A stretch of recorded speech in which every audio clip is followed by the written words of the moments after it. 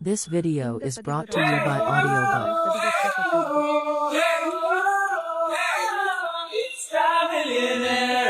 Kishore Nightingale ஹோட்டலுக்கு போய் கடத்தப்பட்ட அமிர்தா முரளியை காப்பாற்றுகிறான்.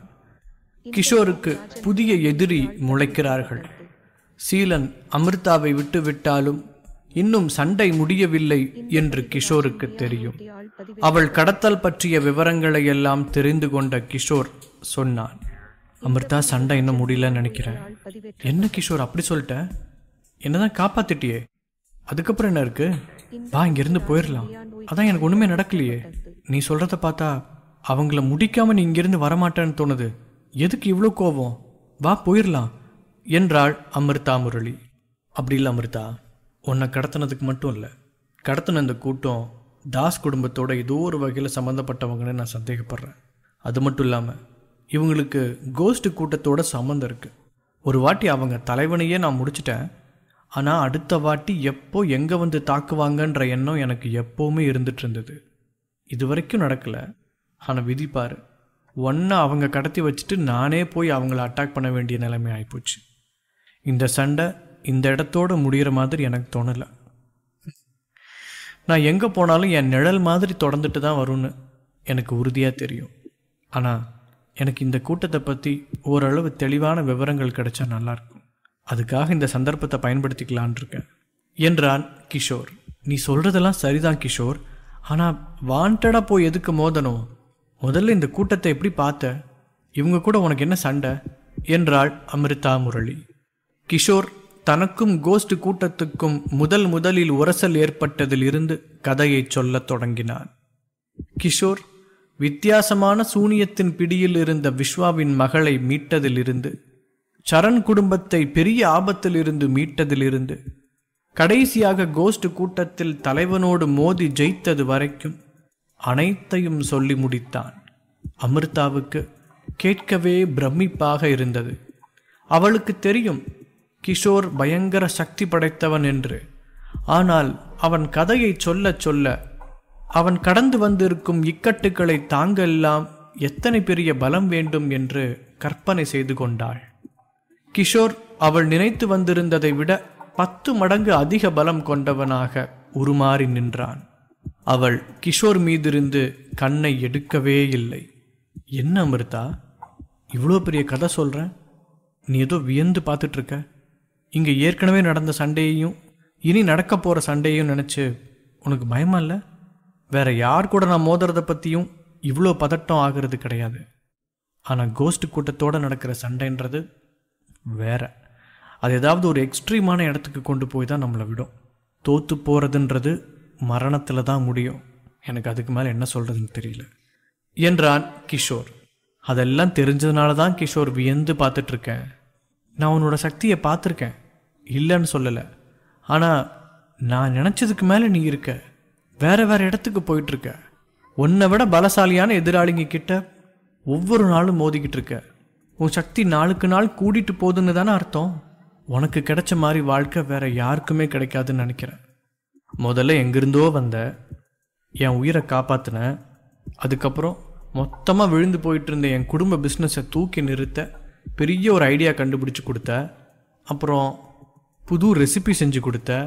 இப்போ அதெல்லாம் வச்சுக்கிட்டு எங்கள் குடும்பம் குளோபல் லெவலில் எங்கே இருக்குன்னு தெரியுமா? எல்லாத்துக்கும் ஆணி வேர் நீ தான் கிஷோர். அடுத்தது சம்பந்தமே இல்லாமல் ஹாஸ்பிட்டல் முதலாளி ஆகிட்ட. ஏகப்பட்ட பேரை காப்பாற்றிட்ட. என் அங்கிளெல்லாம் காப்பாற்றின. அவரெல்லாம் நான் திரும்ப உயிரோட பார்ப்பேனே நினைக்கல. கிஷோர், நீ உண்மையிலேயே ஒரு தெய்வ பிறவி. கொஞ்சம் பழைய பட வார்த்தையாக இருந்தாலும் உன்னை சரியாக டிஃபைன் பண்ண இப்போதைக்கு எனக்கு சரியான வார்த்தை கிடைக்கல. Super hero. நருட்டோன்னு ஒரு கார்ட்டூன் பார்த்துருக்கியா? அதில் ஹீரோ நருட்டோ சேஜ் மோடுக்கு போவான்.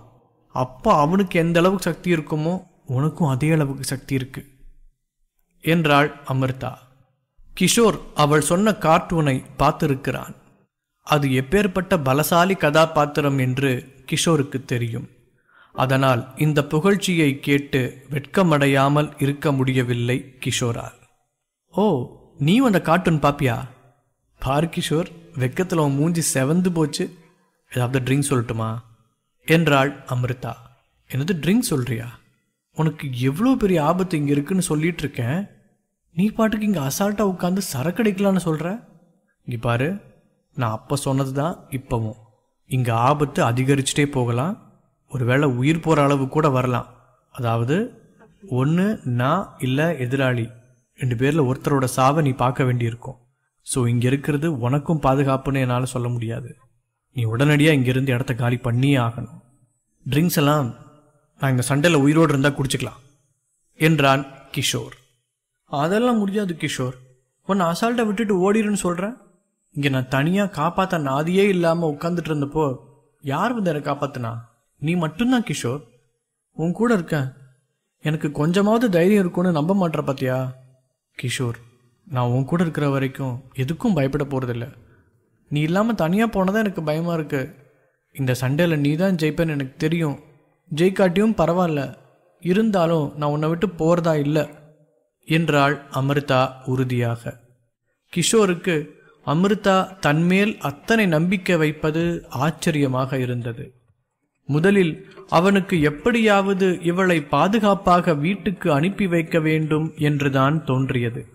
ஆனால் இப்போது அவள் இருக்கும் தைரியத்தை பார்த்தால் கிஷோருக்கே தைரியம் அதிகரித்தது.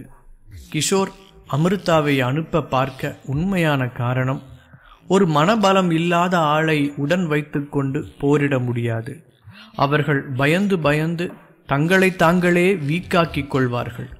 அது அத்தோடு நின்றுவிட்டால் கூட பரவாயில்லை, அது அடுத்த கட்டத்துக்கு நகர்ந்துவிடும்.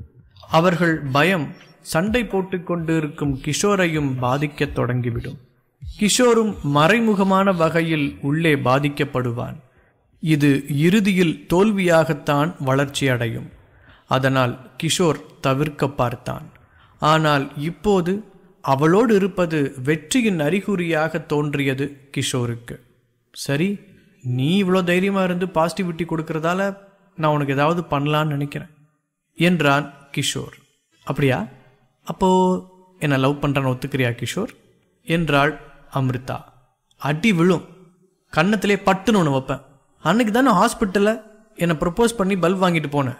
எவ்வளோ வாட்டி சொல்கிறது நான் சீரியஸான ஒரு ரிலேஷன்ஷிப்பில் இருக்கேன்னு? என்னாலெல்லாம் என் ஆளுக்கு துரோகம் நினைக்க முடியாது என்றான் கிஷோர். சரிடா தெய்வமே, டென்ஷன் ஆகாத, இனிமேலாவது உன்னை ப்ரப்போஸ் பண்ணாமல் இருக்கிறதுக்கு முயற்சி பண்ணுறேன். சரி, பாசிட்டிவிட்டி கொடுக்கறது கொண்டாடலாமா? இப்போ தான் நான் எங்கேயுமே போகலையே, இங்கேயே இருக்கேன்னு சொல்லிட்டேன் இல்லையா? பாரில் போய் ட்ரிங்க்ஸ் ஏதாவது குடிக்கலாம் வரியா என்றாள் அமிர்தா முரளி. இந்த முறை கிஷோர் மறுக்கவில்லை.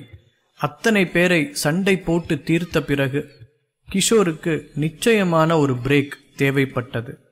அது சாதாரணமான பிரேக்காய் இருப்பதை விட ஒரு மதுபான பிரேக்காக இருப்பது புத்துணர்வு தானே. அடுத்த வில்லன்கள் வந்து சேர்வதற்குள் தன்னைத்தானே இளைப்பாற்றிக் கொள்வது நல்லதாகப்பட்டது. ஒருபுறம் இது நடந்து கொண்டிருக்க, கிஷோரிடம் அடிபட்டு போன சீலன் தன்னுடைய தலைவியை சந்திக்கப் போனான். அவன் உடனேயே ஒரு அடியாள் கூட்டத்தை கேட்டு வாங்கி கிஷோரிடம் மீண்டும் மோத எப்போதோ போயிருக்க வேண்டும். ஆனால் தலைவி கீதாஞ்சலி ஒரு முக்கியமான மீட்டிங்கில் இருந்தாள். அவள் அனுமதி கொடுத்தால்தான் யாரும் அவள் அறை கதவை திறக்க முடியும். இல்லையென்றால் திறக்கும் வரை காத்திருக்க வேண்டியதுதான் ஒரே வழி.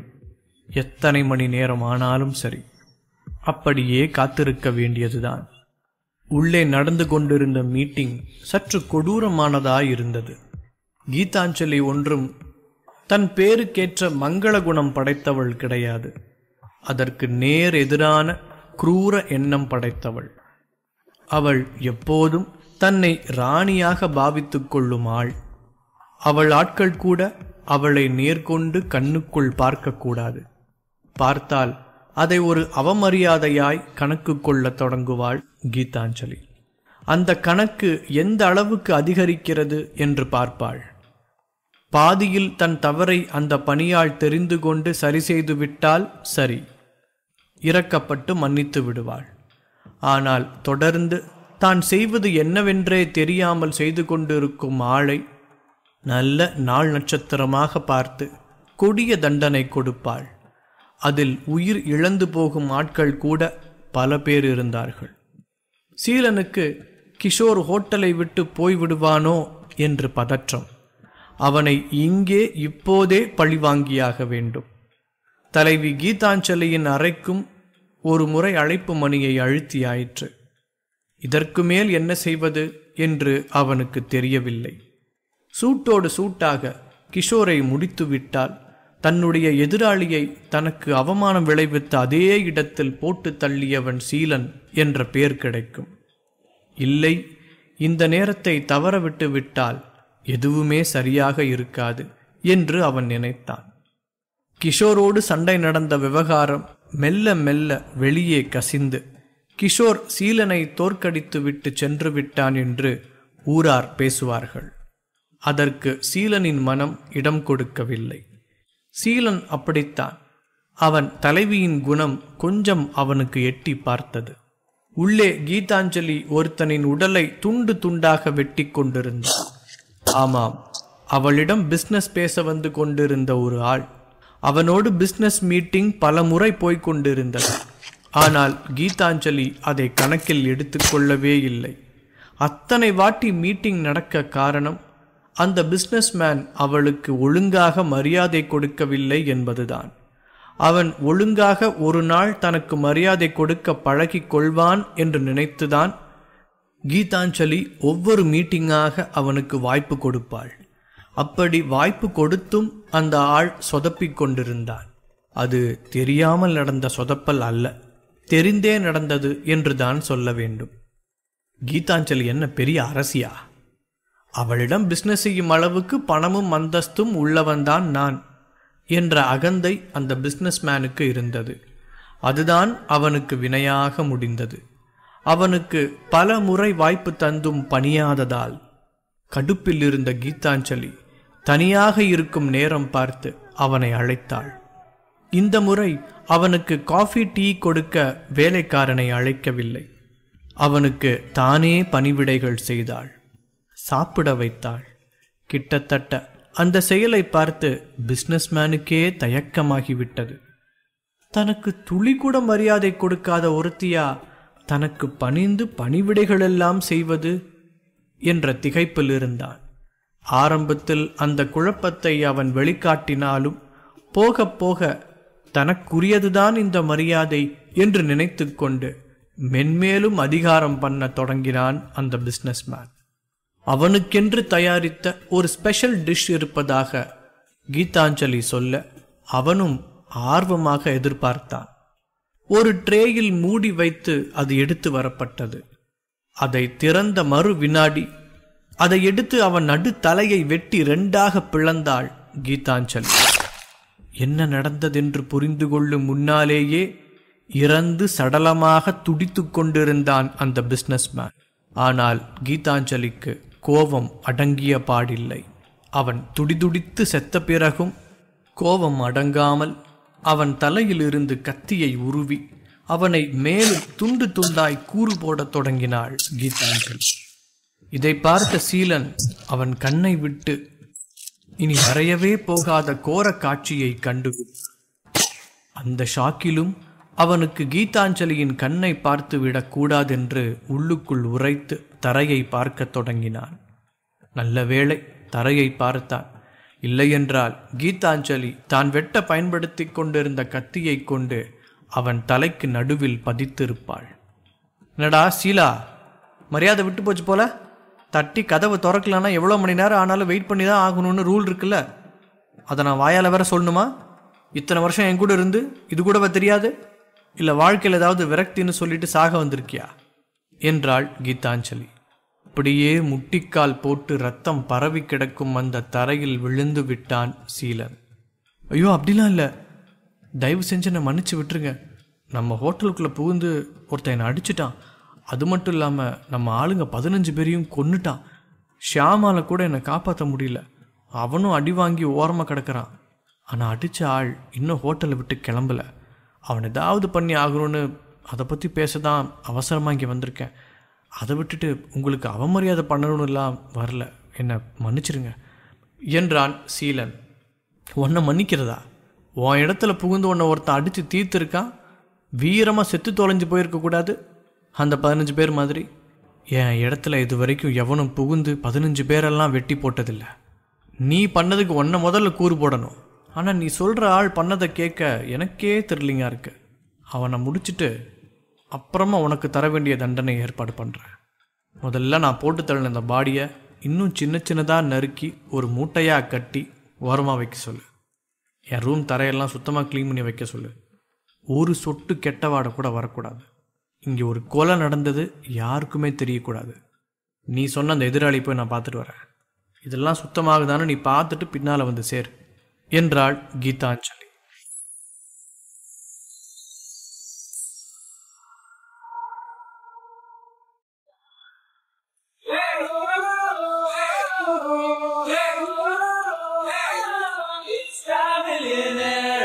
கிஷோர் அமிர்தா முரளியை காப்பாற்றிய பிறகு அடுத்ததாக யாராவது வருவார்கள் என்று தாக்க தயாராக இருந்தான். ஆனால் அமிர்தா கிஷோரின் டென்ஷனை தணிக்க அவனுக்கு மதுபானம் வாங்கி தந்தாள்.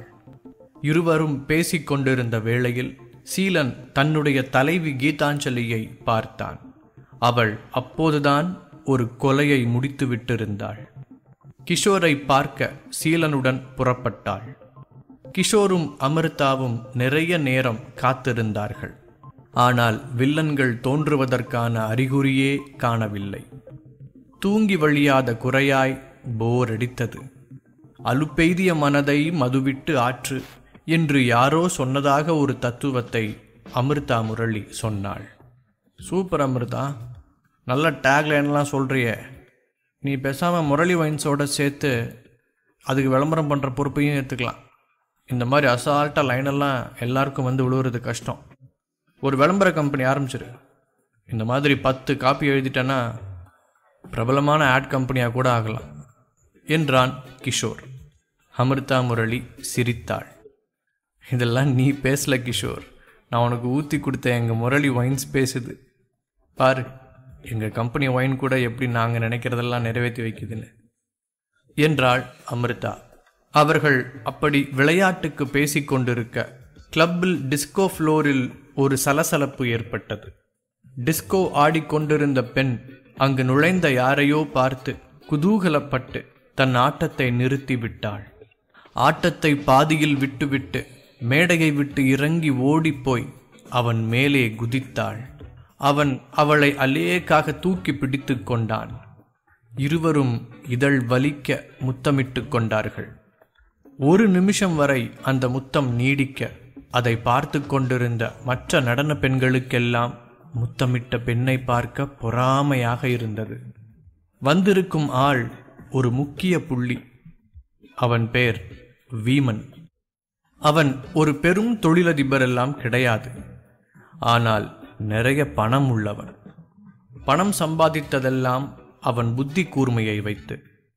அவனுக்கு தெரிந்த அளவுக்கு பிஸ்னஸ் யாருக்கும் தெரியாது. ஆனால் அவன் அதை தொழிலுக்கு பயன்படுத்தவில்லை. அவனுக்கென்று இருவிதமான கூட்டத்தை ஏற்படுத்திவிட்டு அவன் தொழிலில் இறங்கினான். ஒன்று அவனைப் போன்று புத்தி கூர்மை நிறைந்தவர்களின் கூட்டம், இன்னொன்று உடல் வலிமை கொண்ட நபர்கள். சுற்றி வளைத்து சொன்னால் இவன் வேலை ஒருவித கட்ட பஞ்சாயத்து மாதிரி.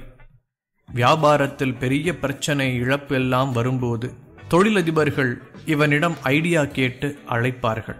தன்னுடைய தொழில் சூட்சமத்தை கொண்டு அவர்களுக்கு உரிய அறிவுரைகளை வழங்குவான். கூட சாதிக்க முடியாத சில பிரச்சனைகளை அவன் அடியாட்படையை விட்டு சாதிப்பான். இது அவனிடம் உதவி கேட்டு வந்தவர்களுக்கு பெரும் வசதியாயிருந்தது. ஆனால் ஈஸியாக தோன்றும் எல்லாவற்றுக்கும் பின்னால் ஒரு கஷ்டம் இருக்கும். அதாவது அந்த அறிவுரை கூறும் வேலையை எல்லாம் சேவையாக கருதி செய்யவில்லை. அதற்கு வீமன் கேட்கும் விலை மிகவும் அதிகம். சொத்தில் ஒரு பகுதியை விழுங்கி விடுவான். அப்படி அவன் சம்பாதித்த பணம் ஏராளம். நாளொன்றுக்கு அவனிடம் உதவி கேட்டு வரும் தொழிலதிபர்கள் ஏராளம் இருந்தார்கள். அவன் தரும் ஐடியாக்கள் எல்லாம் 10 மடங்கு அதிக லாபம் கொடுப்பதாய் இருப்பதால்தான் அவனுக்கு அத்தனை செலவு செய்ய எல்லாரும் தயாராக இருக்கிறார்கள். வீமனை அமிர்தா முரளி முதல் பார்வையிலேயே கண்டுபிடித்து விட்டாள். கிஷோர், அங்கே பாரு, வீமன். அவனோட ஃப்ரெண்டுன்னு எக்ஸாக்டாக சொல்ல முடியாது, ஆனால் தெரிஞ்சவன்னு சொல்லலாம். நீ வரத்துக்கு முன்னாடி முரளி வைன்ஸ் வியாபாரம் இல்லாமல் இருந்தப்போ இவன்கிட்ட தான் ஒரு வாட்டி ஐடியா கேட்க போயிருந்தேன். அவன் எனக்கு ஒரு நல்ல ஐடியா கொடுத்தான். ஆனாலும் எனக்கு ரொம்ப பயம். ஐடியாக்களுக்கெல்லாம் இவன் ஏகப்பட்ட பணம் சார்ஜ் பண்ணுறதா வெளியே பேசிக்கிட்டு இருப்பாங்க. நான் என்னடா கேட்க போகிறான்னு இருந்தேன். அவன் எனக்கு காசு வேண்டான்னு விட்டுட்டான். ஆனால் அவன் கொடுத்த ஐடியாவும் அவ்வளோவா வேலைக்காகலை, அது வேறு விஷயம். இருந்தாலும் அவன் யாருக்கும் காசு வாங்காமல் ஐடியா தரமாட்டான். அவன்கிட்ட ஐடியா கேட்டுட்டு இருக்கும்போதே எனக்கு பாதி உயிர் போயிடுச்சு தெரியுமா. ஆனால் அவன் காசு வேணான்னு அப்புறம் சொன்னது சொர்க்கம் மாதிரி இப்போ கூட என்னை ஹாப்பியாக வச்சுருக்கு. இதனால் தெரிஞ்சோ தெரியாமலோ அவன் எனக்கு ஃபேவரட் பர்சன் ஆயிட்டான். நான் அவன்கிட்ட ஒரு ஹலோ சொல்லிட்டு வரேன் என்று எழுந்து போனாள் அமிர்தா முரளி. கிஷோர் தடுத்தான். இங்கே பாரு அமிர்தா, அவன் அவன்கிட்ட காசு வாங்காமலாம் இருந்திருக்கலாம். ஆனால் ஒரு ஆதாயத்தை எதிர்பார்க்காம வேண்டான்னு அவன் விட்டுருப்பான்னு நான் நம்பலை. சொன்னா கேளு. அவன் அப்புறமா ஏதாவது ஏடா கூடமாக கேட்குறதுக்கு தான் அப்போ கேட்காம விட்டுருப்பானோன்னு எனக்கு ரொம்ப சந்தேகமாக இருக்குது என்றான் கிஷோர். ஏடா கூடமாவா? அப்படி என்ன கேட்குறோன்னு விட்டு வச்சிருக்கலான்னு சொல்கிற? எதுவாக இருந்தாலும் நேரடியாக பேசி பழகு கிஷோர். எதுக்கு எல்லாத்தையும் சுற்றி வளைச்சே பேசிகிட்டு இருக்க என்றாள் அமிர்தா ரவி. கிஷோர் தன் மீது பொசசிவாக இருக்கிறானா என்று தெரிந்து கொள்ள வேண்டும் என்று அவளுக்கு தோன்றியது. நான் எதுக்கு சுற்றி வளைச்சி பேசணும்? நேராகவே சொல்கிறேன். ஆனால் முடிஞ்ச அளவுக்கு தான் நேராக சொல்ல முடியும். இப்போ வந்தப்பவே கவனிக்கலையா ஒரு பொண்ணு கூட அவன் க்ளோஸாக பழகிறான்னு? அது எனக்கு ஒரு முறையான ரிலேஷன்ஷிப்பாக தோணலை. அதாவது வீமன் அந்த ஒரு பொண்ணுக்கிட்ட மட்டும் ரிலேஷன்ஷிப்பில் இல்லை. அவன் பல பொண்ணுங்களை தன் ஆசைக்கு பயன்படுத்திக்கிட்டு இருக்கிற ஒரு ஆளாக தான் தெரிகிறான். அதை தான் சொல்ல வரேன். இதுக்கு மேலே நேராக சொல்லணுன்னு தயவு செஞ்சு கேட்காத என்றான் கிஷோர். அட ஏன் கிஷோர் இவ்வளோ பொசசிவ் ஆகிறேன்? நான் தான் வேண்டான்னு சொல்லிட்டியே எப்போவோ, அதுக்கு மேலே எதுக்கு உனக்கு என் மேலே இவ்வளோ அக்கறை? என்ன சொல்லணுமோ நேராக சொல்லு. அவன்கிட்ட நான் பேசுறது உனக்கு பிடிக்கலன்னு மட்டும் சொல்லு. நான் அவன் பக்கமே போக மாட்டேன் என்றாள் அமிர்தா. ஒரு பாதுகாப்புக்கு சொல்லி வைத்தால் தன்னையே அவள் வலையில் சாய்த்துவிட பார்க்கிறாள் என்று கிஷோர் பதட்டமானான். அடிப்பாவி, விட்டா நீ கதையை அளந்துட்டு போக போல இருக்க. நீ இன்னும் திருந்தலையா? இன்னுமா நான் உன்னை லவ் பண்ணணுன்ற ஐடியாவில் இருக்க? உன்னெல்லாம் எப்படியும் ஒளிஞ்சு போட்டுன்னு விட்டுருக்கணும். வந்து ரிஸ்க் எடுத்து காப்பாத்தினல, நீ இப்படி தான் பேசுவ என்றான் கிஷோர். எதுக்கு வாழாவலான்னு பேசிகிட்டு இருக்க கிஷோர்? அப்போ என்ன சொல்ல வர? என் மேலே ஐடியா இல்லைன்னு தானே? அப்போ போய் நான் அவங்ககிட்ட ஒரு ஹாய் சொல்லிட்டு வரேன்.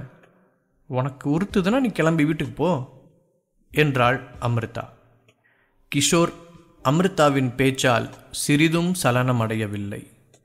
ஏனென்றால் அவன் அவள் போக்கை கவனித்தான். அவள் கிஷோருக்கு மது ஊற்றி குடிக்க வைத்ததே கிஷோர் அவளை காப்பாற்றிய செயலை பயன்படுத்தி அவளை காதலிக்கச் செய்யத்தான். காதல் அக்கறை பற்றிய பேச்செல்லாம் வரும் என்று கிஷோர் ஏற்கனவே நினைத்திருந்தான். அதனால் முன்னெச்சரிக்கையாய் போதையிலும் அவள் பிடியில் விழுந்துவிடக் கூடாதென்று கவனமாக இருந்து விட்டான். அதனால் தப்பித்தான். வீமன் அமிர்தா முரளியை பார்த்ததுமே அவளை கட்டி அணைத்து ஒரு முத்தம் கொடுத்தான். ஹாய் அமிர்தா, நீங்களா? உங்களை நான் இங்கே எதிர்பார்க்கவே இல்லையே. இப்பவும் ஞாபகம் இருக்கு, முரளி வைன்ஸ் நடத்தினாலும் நான் அதிகமாக குடிக்க மாட்டேன்னு சொன்னீங்களே. இப்போ என்னாச்சு? உங்கள் கொள்கையிலிருந்து விலகிட்டீங்க போல இருக்கு. சரக்கு ஆற ஓடுற இடத்துக்கு வந்திருக்கீங்க.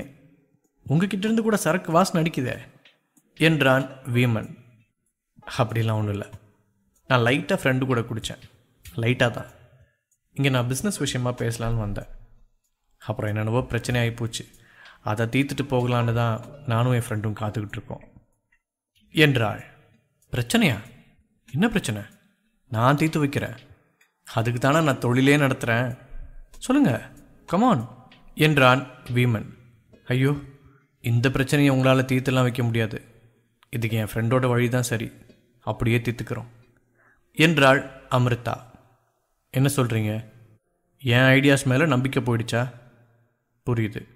கடைசியாக நான் உங்கள் தொழிலை மாற்ற சொல்லி கொடுத்த ஐடியா ஒர்க் அவுட் ஆகலைல்ல, அந்த கோவத்தில் இப்படி பேசுகிறீங்கன்னு நினைக்கிறேன். ஆனால் பிறகு உங்கள் கம்பெனி வியாபாரத்தில் புது மைல்ஸ்டோனெல்லாம் தொட்டுட்டு தான் கேள்விப்பட்டனே. அது எப்படி? புதுசாக ஐடியா கொடுக்குற ஆள் யாரையாவது பிடிச்சிருக்கீங்களா என்று கேட்டான் வீமன். அதெல்லாம் ஒன்றும் கிடையாது. புதுசாக ஐடியா கொடுக்குற ஆளெல்லாம் நான் தேடி போகலை. ஒரு பிரச்சனை நடந்தது, ஒருத்தர் வந்து எதிர்பார்க்காம உதவி பண்ணார். அதிலிருந்து எங்கள் கம்பெனி வளர்ந்துருச்சு. இப்போ என் கூட வந்திருக்காருன்னு சொன்னேனே, அவர் தான் அந்த ஃப்ரெண்டு. அவர் கொஞ்சம் கூச்ச சுபாவி, அதான் வந்து உங்ககிட்ட ஹலோ சொல்ல தயக்கப்படுறாரு. என்னைக்காவது மீட் பண்ணிப்பீங்க ஃப்யூச்சரில் என்றாள் அமிர்தா. அதெல்லாம் இருக்கட்டும், என்ன பிரச்சனைங்க? யாருக்கு வெயிட் பண்ணிகிட்ருக்கீங்க என்றான் வீமன். அதுவா, என்கிட்ட தப்பாக நடந்துக்க ட்ரை பண்ணி என்னை ஒருத்தன் கடத்தினான். ஆனால் என் ஃப்ரெண்டு வந்து காப்பாற்றி விட்டுட்டாரு. ஆனால் அவங்களுக்கு கொடுத்தது பத்தலைன்னு தோணுது எங்கள் ஃப்ரெண்டுக்கு. ஸோ இன்றைக்கி கணக்கு வழக்கை முடிச்சுட்டு தான் போகிறதுன்னு பிடிவாதமாக உட்காந்துருக்காரு என்றாள் அமிர்தா. வாவ், இத்தனை வீரமான ஃப்ரெண்டு கிடைக்க நீங்கள் கொடுத்து வச்சுருக்கணும். அவர் வெறும் ஃப்ரெண்டா இல்லை பாய் ஃப்ரெண்டா? மொரட்டு பொசசிவாக இருப்பார் போலையே என்றார் வீமன். ஆனால் நீங்கள் வேற, இதே பாயிண்ட்டை சொல்லி தான் நானும் அவனை வளைச்சி போடலான்னு பார்த்தேன். ஆனால் அவன் தான் மசியவே மாட்டேன்னு சொல்லிட்டான். லவ் எல்லாம் இல்லைங்க, அவனுக்கு வேற ஆள் இருக்கு என்றாள் அமிர்தா. நல்ல ஆளாக இருக்காரு. இப்படி தாளை விட்டுட்டு ஊருக்குள்ளே இருக்கிற எல்லா பொண்ணுங்களுக்காகவும் சண்டை போட்டுட்ருக்கிறோம் பின்னாடி தான் பொண்ணுங்க கூட்டம் கூட்டமாக சுற்றுவாங்க. உங்கள் ஃப்ரெண்டுக்கு நிறைய காம்படிஷன் இருக்கும் போல இருக்கே. ஆமாம், எல்லாத்தையும் சொல்லிட்டீங்க, ஆனால் யார் கூட பிரச்சனைன்னு சொல்லலையே. என்கிட்ட சொன்னீங்கன்னா நானும் பேருக்கு 2 போடு போடுவேன்ல. இருந்தாலும் நானும் உங்கள் ஃப்ரெண்ட் ஆயிட்டேனே என்றான் வீமன். அது ஒரு ஆள் இந்த இடத்துல வேலை பார்க்குறவன் தான். அவன் பேர் சீலன் என்றாள் அமிர்தா. என்ன பேர் சொன்னீங்க? சீலனா? ஐயோ, அவன் கூடலாம் யாருமே பிரச்சனை வச்சுக்க கூடாதுங்க. என்ன சொல்கிறீங்க நீங்கள்? அவன் அடிச்சிட்டுலாம் நீங்கள் இவ்வளோ நேரம் தைரியமாக உலவிட்டு இருக்கீங்க. இங்கே கொஞ்ச நேரத்தில் ரத்த ஆறே ஓட வாய்ப்பு இருக்குங்க. ஏன்னா சீலன் சாதாரண ஆள் இல்லை. அவனுக்கு பாஸ் ஒருத்தங்க இருக்காங்க. அவங்க பேர் கீதாஞ்சலி. அவங்கெல்லாம் இந்த சண்டைக்கு குறுக்க வந்தாங்கன்னா செத்தவன் எவிடன்ஸ் கூட கிடைக்காதுங்க. தயவு செஞ்சு சொல்கிறேன், இந்த பிரச்சனை இத்தோட விட்டுருங்க.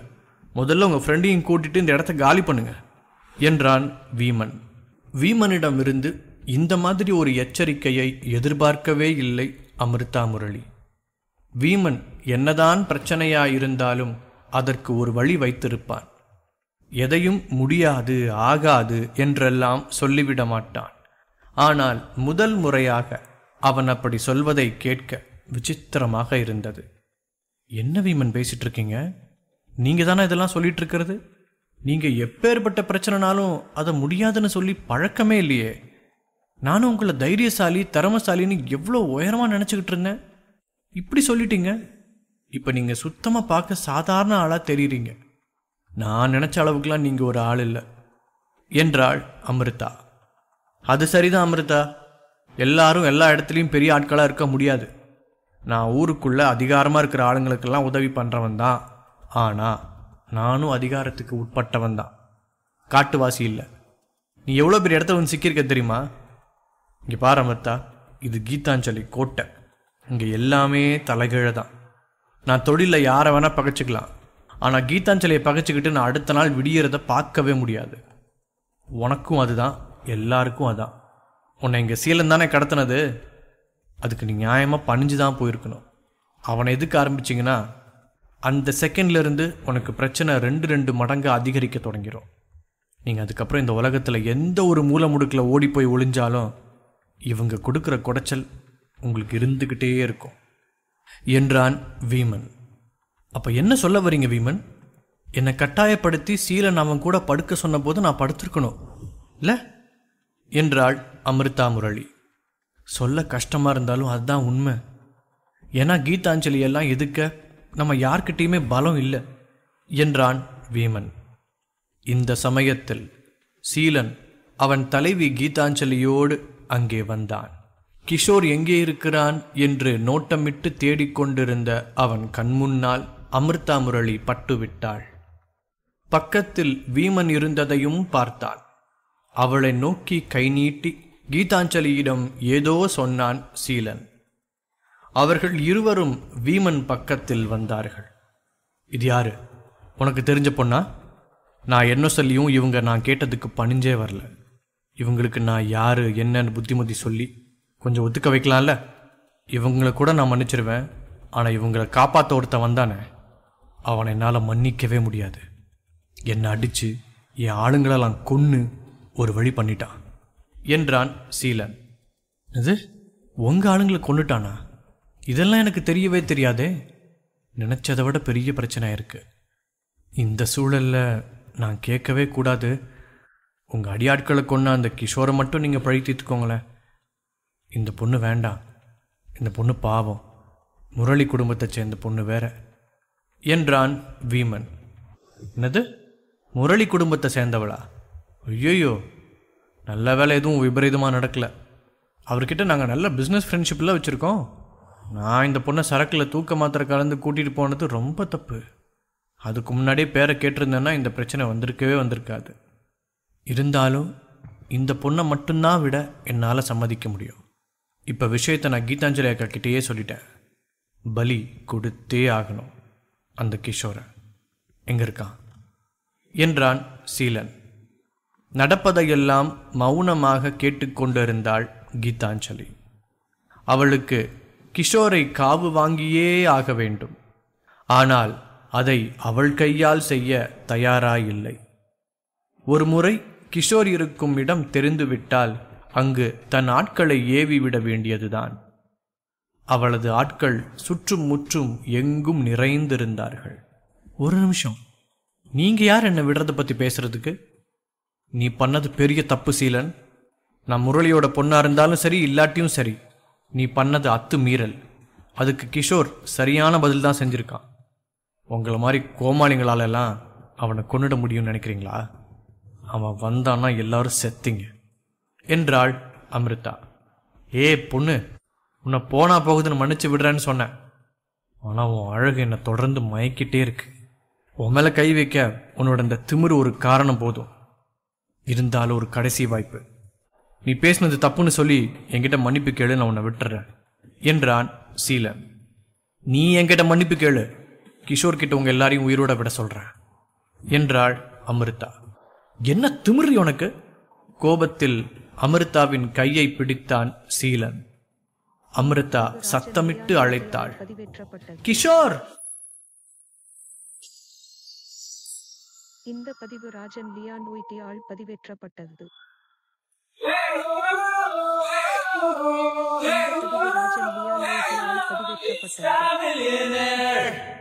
கிஷோர் எதிரிகளுக்காக காத்திருந்த போது அங்கே வீமன் வந்திருந்தான்.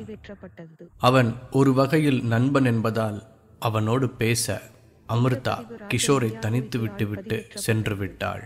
ஆனால் அவளுக்கும் கீதாஞ்சலி கூட்டத்துக்கும் பிரச்சனை இருப்பதை அறிந்த வீமன் அமிர்தா முரளியை பணிந்து போகச் சொல்லி கேட்கிறான்.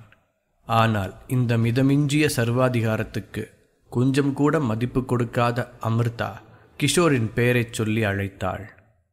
கிஷோர் தான் பிராண்டி அருந்தி கொண்டிருந்த டேபிளில் இருந்து பொறுமையாக எழுந்து கிளாஸை எறிந்துவிட்டு வந்து நின்றான். அவனை பார்த்து சீலன் பயந்து போய் ஒரு அடி பின்வாங்கினான். அதை பார்த்து கீதாஞ்சலிக்கு கோபமாக வந்தது. இத்தனை சக்தி வாய்ந்த தன்னை முன்னால் வைத்துக்கொண்டு தனது ஆள் அவனிடத்திலேயே கிஷோருக்கு முன்னால் பயப்படுவது அவமானம்தானே. இருந்தாலும் அவளுக்கென்ன தெரியும் கிஷோரை பற்றி? கிஷோர் கையில் இன்னும் ரத்தம் காயவில்லை. நீதான் கிஷோரா? இந்த பொண்ணை நீதான் காப்பாத்தினியா? நீ பாரு, எங்கள் கூட்டம் பண்ணது தப்பு தான். எங்கள் இடத்துக்கு நம்பி வந்த ஒரு பொண்ணுக்கு இப்படி நடந்திருக்கக்கூடாது. ஆனால் என் கீழே வேலை பார்க்குறவங்கெல்லாம் நாய்ங்க. நான் இவங்களெல்லாம் நாய்ங்க மாதிரி தான் நடத்துவேன். ஆனால் அந்த நாய்ங்க ஒரு விஷயத்துக்கு மேலே ஆசைப்பட்டுருச்சுன்னா அதை வாங்கி கொடுக்கறது எஜமானி அம்மாவான என்னோட பொறுப்பு தான். அட்லீஸ்ட் இது முரளி விட்டு பொண்ணுனாவது தெரிஞ்சிருந்தா விட்டுருப்போம். ஆனால் அதுக்குள்ளே எல்லாமே கைமீறி போச்சு. நீ வந்து எங்கள் ஆளுங்க 15 பேரை கொன்னேன்னு சொன்னாங்க. நான் போய் செத்து கிடக்கிறவங்களெல்லாம் பார்த்தேன். ரொம்ப கொடூரமான சாவு. ஆனால் இதெல்லாம் ஒன்றை மாதிரி ஒருத்தம் பண்ணியிருக்க முடியும்னு என்னால் நம்பவே முடியல. உன் சட்டையில் இருக்கிறது பெயிண்ட் கரியவனு கூட எனக்கு சந்தேகமாக இருக்குது. எனிவேஸ், எங்கள் ஆளுங்க அத்துமீறி இருந்தால் கூட அது அப்புறமா பஞ்சாயத்து பண்ணியிருந்தால் உரிய காம்பன்சேஷன் கொடுத்துருப்போம். ஏன்னா நானும் ஒரு பொண்ணு, எனக்கும் கொஞ்சம் மனசாட்சி இருக்குது. அதை விட்டுட்டு நான் உருவாக்கி வச்சிருக்கிற கூட்டத்துக்குள்ளே புகுந்து அவங்கள கொல்றதெல்லாம் பெரிய அத்துமீறல். இது என்னால் ஏற்றுக்கவே முடியாது. ஆனால் எனக்கு இப்போ வர கோவத்துக்கு, கிஷோர், நான் உன்னையும் கொல்ல போகிறேன். என் ஆளுங்களை விட்டு அமிர்தா கிட்ட அவங்க ஆசையையும் தீர்த்துக்க சொல்ல போகிறேன். இந்த விஷயத்துக்கு இதுதான் முடிவு. இருந்தாலும் இத்தனை பெரிய பிரச்சனை பண்ணிட்டு நீங்கள் இருந்து ஓடாமல் தைரியமாக உட்காந்துட்டு இருக்க பாரு. உன் தைரியத்தை நான் பாராட்டுறேன். உன் தைரியத்தோட எல்லை என்னன்னு எனக்கு தெரிஞ்சுக்க இப்போ ஆர்வமாக இருக்கு கிஷோர் என்றாள் கீதாஞ்சலி.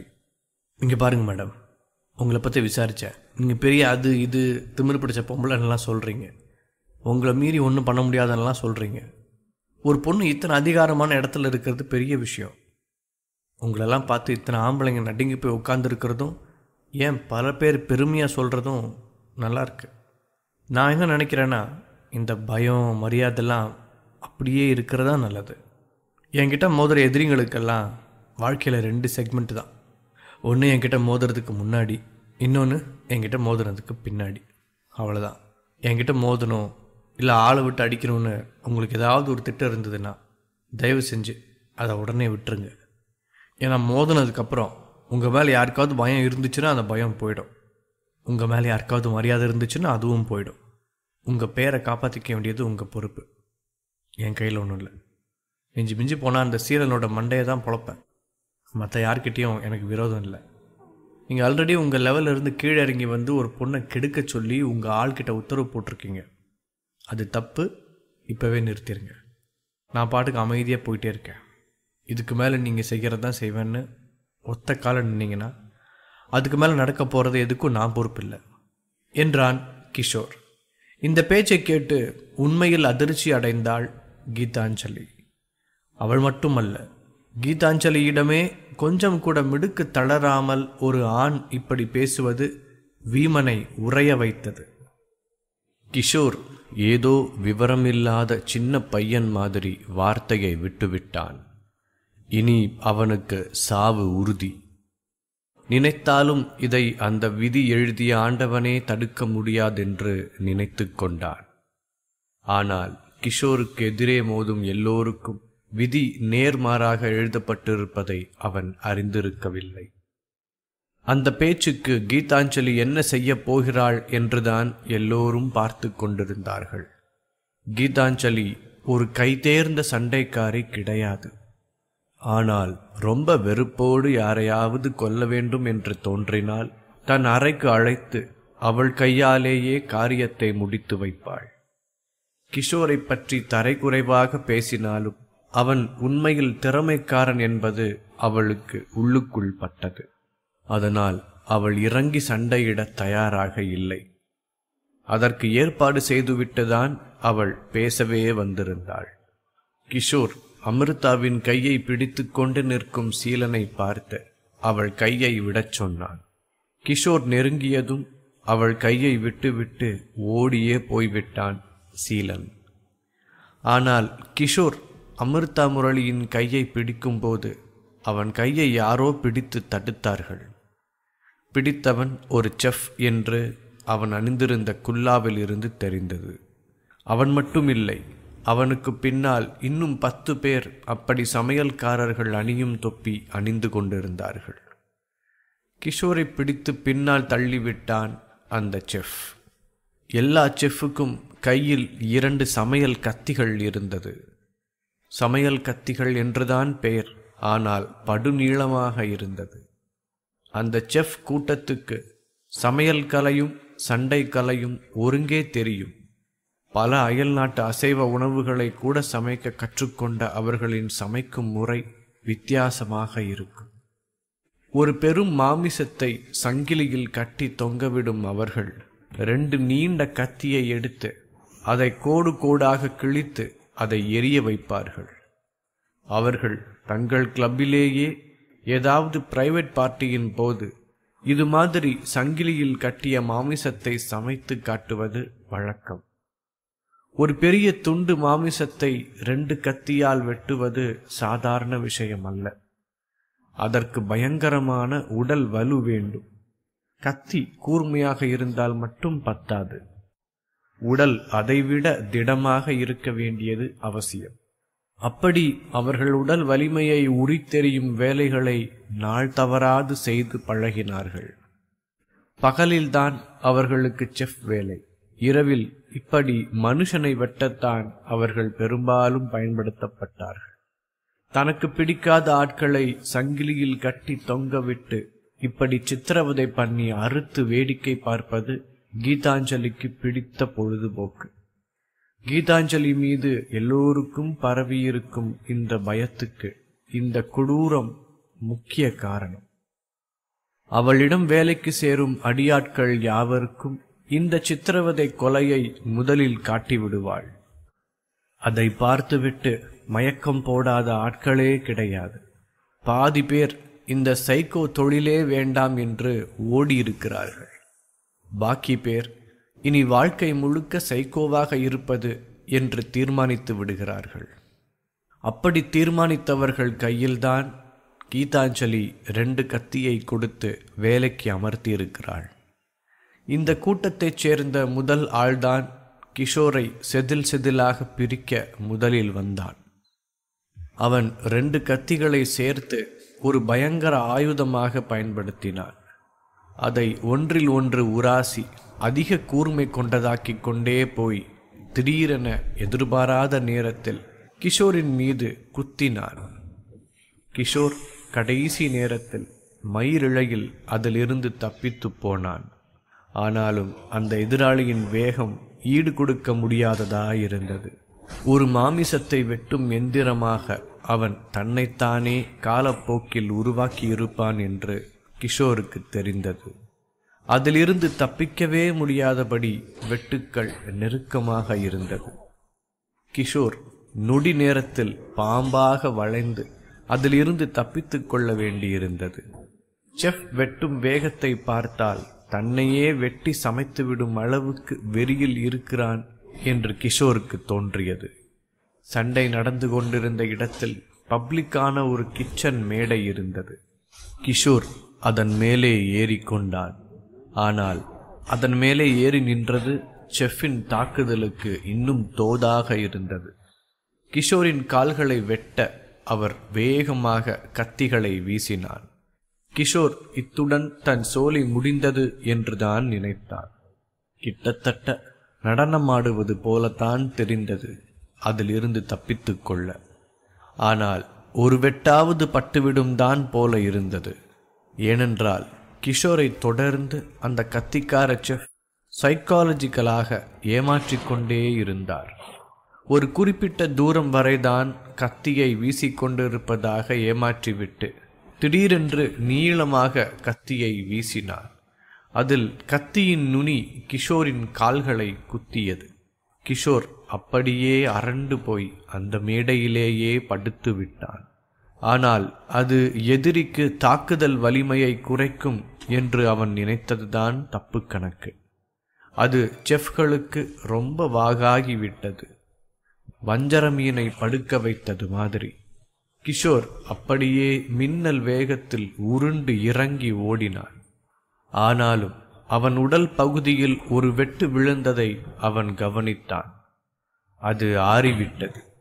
என்றாலும் தன்னை இத்தனை ட்ரிக்காக தாக்கும் ஒரு எதிராளி மீது கிஷோருக்கு கடுமையான கோபம் வந்தது. அவன் முதலில் தன் அடிதடி பாணியை மாற்றினான். சீவி சீவி கத்தியை எடுத்துக்கொண்டு வரும் ஒரு ஆளை பார்த்து பின்னால் ஒதுங்குவதை நிறுத்தினான் கிஷோர். அவன் கோபத்தோடு எதற்கும் பயப்படாமல் முன்னே போனான். அந்த கத்திக்காரன் அதற்கெல்லாம் பயப்படவில்லை. கிஷோர் இப்படி ஒரு இடத்தில் திடமான முடிவெடுப்பான் என்று அவனுக்கு தெரியும். அதனால் அவன் ஒரு கத்தியை ஓங்கி கிஷோரின் கையில் பாய்ச்சினான். மறு கத்தியை நேராக கிஷோரின் இதயத்துக்கு பாய்ச்சினான். ஆனால் ஒரு கத்தி இறங்கவில்லை. கையை நோக்கி வீசிய கத்தி கிஷோரின் புஜபலத்துக்குள் ஊடுருவவில்லை. ஒரு கல்லின் மேல் ஓங்கி எரிந்தது மாதிரிதான் இருந்தது. கத்தி லேசாக மழுங்கி இருந்தது. ஆனால் கிஷோரின் இதயத்தை நோக்கி குத்தியிருந்த கத்தி இறங்கியிருந்தது. ஆனால் லேசாக ஒரு சில சென்டிமீட்டர்கள். ஆனால் அதற்கு மேலே போகவில்லை. அந்த செஃப் இப்போது தன் முழு பலத்தையும் பிரயோகித்து கிஷோரின் இதயத்தை தன்னுடைய கத்தி துளைத்து விடும்படி செய்ய இருந்தான். ஆனால் கத்தி நுழையவே இல்லை. ஒரு கையில் பிடித்து அழுத்துவதால் நுழையவில்லை என்று தோன்றியது. மறு கையில் இருக்கும் கத்தியை தரையில் விட்டுவிட்டு 2 கையாலும் கிஷோரின் இதயத்தை குத்தி துளைபோட பார்த்தான். ஆனால் அங்குதான் எதுவுமே நடக்கவில்லை. கிஷோரின் இதயம் பலமாக துடித்து கொண்டிருப்பது அவன் கத்தியில் கூட உணர முடிந்தது. ஆனால் அது உள்நோக்கி பாய்வதாய் இல்லை. அதுதான் அதுவரை உறுதியாய் சண்டை போட்டு கொண்டிருந்த அந்த செஃப்புக்கு நடுக்கம் கொடுத்தது. யார் அந்த ஆள்? இதயத்தில் குத்தினால் இரும்பு மாதிரி நிற்கிறான் என்று அவன் தனக்குள்ளேயே குழம்பி போனான். உடனே கிஷோர் சட்டென்று ஒரு மூவுக்கு வந்தான். அவன் தன் ஒரு விரலால் அந்த கத்தியின் மேல் அடித்தான். அது 2 துண்டாகி பறந்து போனது. அப்போது செஃப்புக்கு இன்னும் அதிர்ச்சி. இவ்வளவு நேரமும் கத்தி உடலுக்குள் இருந்ததால் கிஷோர் உடலில் இருந்து இரத்தம் வெளியேறவில்லை என்று அவன் நினைத்திருந்தான். ஆனால் இப்போது அந்த கத்தியை அங்கிருந்து எடுத்த பிறகும் கிஷோருக்கு இரத்தம் வரவில்லை. அப்படியென்றால் கிஷோருக்கு அந்த கத்தி குத்து காயம் எதையும் ஏற்படுத்தவில்லை என்று நினைக்க அவனுக்கு திகைப்பாக இருந்தது. இனி வெற்று கை சண்டைதான். அதிலும் அந்த செஃப் ஓரளவுக்கு தேர்ந்தே இருந்தான். ஆனால் கிஷோரிடம் அதெல்லாம் வேலைக்காகவில்லை. ஏனென்றால் அந்த செஃப் கிஷோரை பார்த்து பயந்து போய் அதே பயத்தில் கிஷோரோடு சண்டையிட்டான். அதனால் அவனது எந்த ஒரு மூவிலும் உறுதியில்லை. கிஷோர் அவனை பிடித்து தட்ட வேண்டிய இடத்தில் தட்டி தலைகீழாக சுற்றி தூக்கி எறிந்தான். பெரிய மாமிசத்தை தொங்கவிடும் கம்பி ஒன்று கூர்மையாக நின்று இருந்தது. அதில் அந்த செஃப்பின் வயிறு மாட்டிக்கொண்டது. வயிறு கிழிந்து இரத்தமும் உள்ளே இருந்த எல்லாமும் வெளியே கொட்டியது. ஆனால் அந்த செஃப்பால் அந்த கம்பியை விட்டு விடுபட முடியவில்லை. அந்த ஒரு செஃப் அடி வாங்கியதை பார்த்து மற்ற செஃப்பெல்லாம் அரண்டு போய்விட்டார்கள். கிஷோர் இப்போது அவர்கள் எல்லோரையும் போலவே தன் கையிலும் 2 கத்திகளை எடுத்து விட்டான். 2 கத்தியையும் வேக வேகமாக மாறி மாறி உரசி கூர்மைப்படுத்தி கொண்டு எதிராளிகளிடம் வந்தான். கத்தி வைத்திருந்த 10 செஃப்களின் கூட்டத்துக்குள் நுழைந்தான். ஆனால் இந்த முறை கிஷோருக்கு எந்தவிதமான தடுமாற்றமும் கிடையாது. இவர்கள் அத்தனை பேரையும் எப்படி டீல் பண்ண வேண்டும் என்று கிஷோர் ஒருத்தனை அடித்து தெரிந்து கொண்டான். இதற்கு மேல் ஒவ்வொரு ஆளையும் எப்படி தூக்குவது என்று கிஷோருக்கு பாடமாக தெரிந்துவிட்டது. அவர்களுக்கெல்லாம் என்ன தெரியும் என்ன தெரியாதென்று தெளிவாக விளங்கிக் கொண்டிருந்தான். ஒருத்தனின் ஷூவை குத்தி பாதத்தை தரையோடு தரையாக மாட்டிக்கொள்ள செய்தான் கிஷோர். அடுத்தவனுக்கு கழுத்தில் குத்தி கத்தி முனையை அடுத்த பக்கம் வெளியே எடுத்தான். யாருக்கும் கிஷோர் போல இரும்பு உடல் கிடையாது. எல்லாம் பஞ்சு உடல்கள்தான். திறமையான கத்தி வெட்டுக்காரன் சமையலறையில் காய்கறிகளையும் மாமிசத்தையும் அழகாக தான் நினைத்த வடிவ துண்டுகளாய் வெட்டும்போது அவனுக்கு ஒரு அளவு கடந்த சந்தோஷம் ஏற்படும். அதேதான் இப்போது கிஷோருக்கு ஏற்பட்டது. ஒருத்தனின் கையை பிடித்து மீனை வேக வைக்க 2 பக்கமும் எப்படி கோடு கிழிப்பார்களோ அப்படி கிழித்தான் கிஷோர். ஒருத்தனின் உடலை கத்திகளின் கண்காட்சியாக மாற்றி வைத்தான். ஒருத்தனுக்கு அவன் 2 கையின் பிடியில் இருந்த கத்தியையே கழுத்தில் எக்ஸ் வடிவில் குத்தி கொள்ளச் செய்தான். கிஷோருக்கு கொலையிலும் கலை செய்து பார்க்க ஆசை இருந்தது. அதை இவர்களை வைத்து செய்து பழகிக் கொண்டான். இந்த மும்முரமான சண்டைக்கு நடுவில் தெரியாத்தனமாக சீலன் கிஷோர் பக்கம் வந்து விட்டான். கிஷோர் அவனை பயமுறுத்துவது போல வெறுங்கையை ஓங்கி காட்டினான். கிஷோர் வீசிய வேகத்தை பார்த்து திகைத்து போய் ஓடிவிட்டான் சீலன்.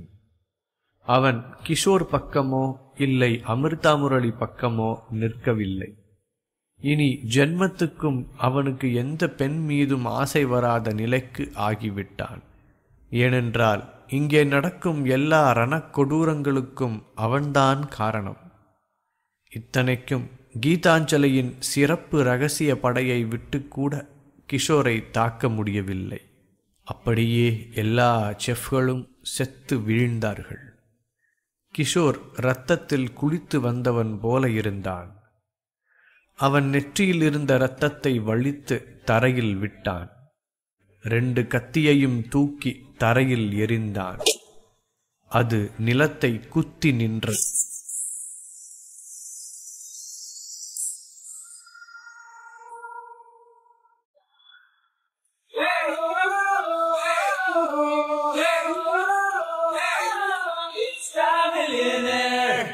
கிஷோர் அமிர்தா முரளியின் கடத்தலுக்காக நியாயம் கேட்கப் போய் அங்கு சண்டை வளர்கிறது.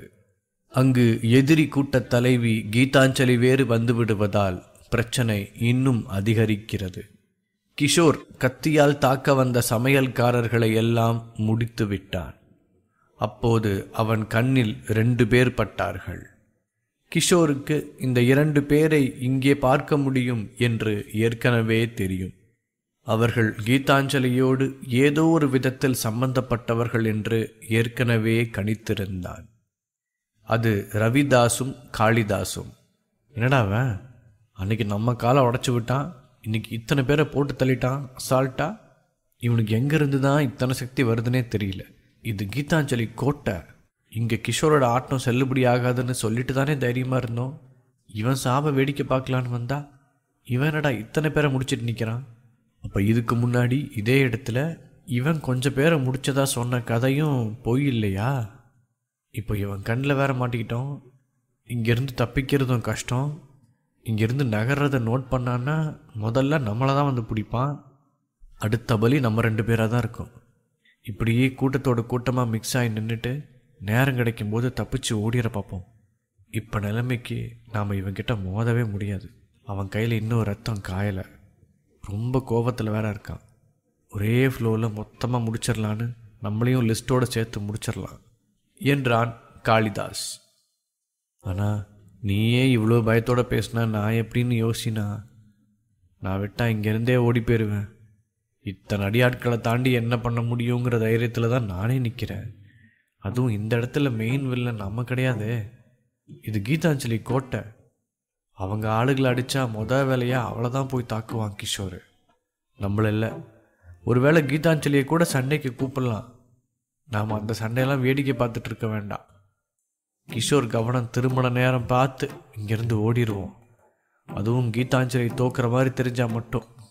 இல்லாட்டி நாம் கிஷோரோட சாவை நேரில் பார்க்குறத மிஸ் பண்ண வேண்டியிருக்கும். நமக்கு இருந்த எதிரிலேயே ரொம்ப நிறைய காலம் இருந்துட்டு இருக்கிறது இவன் தான். இவனை எப்படி ஒழிக்கிறதுன்னு தான் தெரியல. கீதாஞ்சலி தான் மலை மாதிரி நம்பியிருக்கோம். அவங்களா பார்த்து ஏதாவது செஞ்சாதான் உண்டு என்றான் ரவிதாஸ். இப்படி 2 சகோதரர்களும் கிஷோரை முடிப்பது பற்றி பேசிக்கொண்டிருந்தனர்.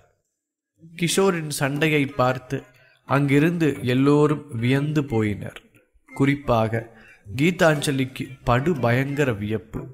அவள் கையாலேயே கிஷோரை கொல்லலாம் என்றுதான் கணக்கு போட்டு வைத்திருந்தாள். ஆனால் கிஷோரின் சண்டை திறமையை பார்த்து அவள் அரண்டு போனாள்.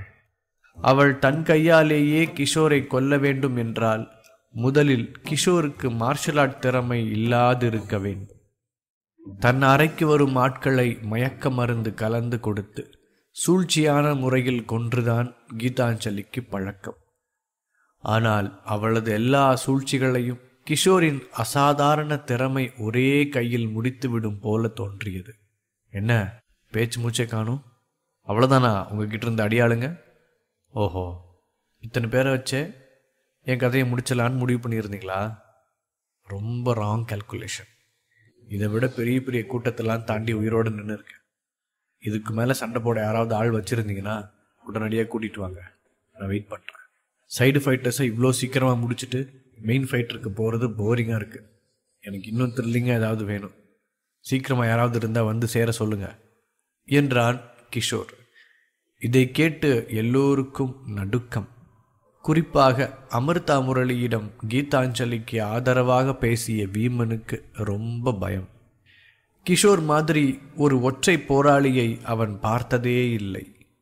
வீமன் அடிதடி சார்ந்த சமாச்சாரங்களில் விலகி இருப்பது அதன் மேலிருக்கும் அவநம்பிக்கைதான்.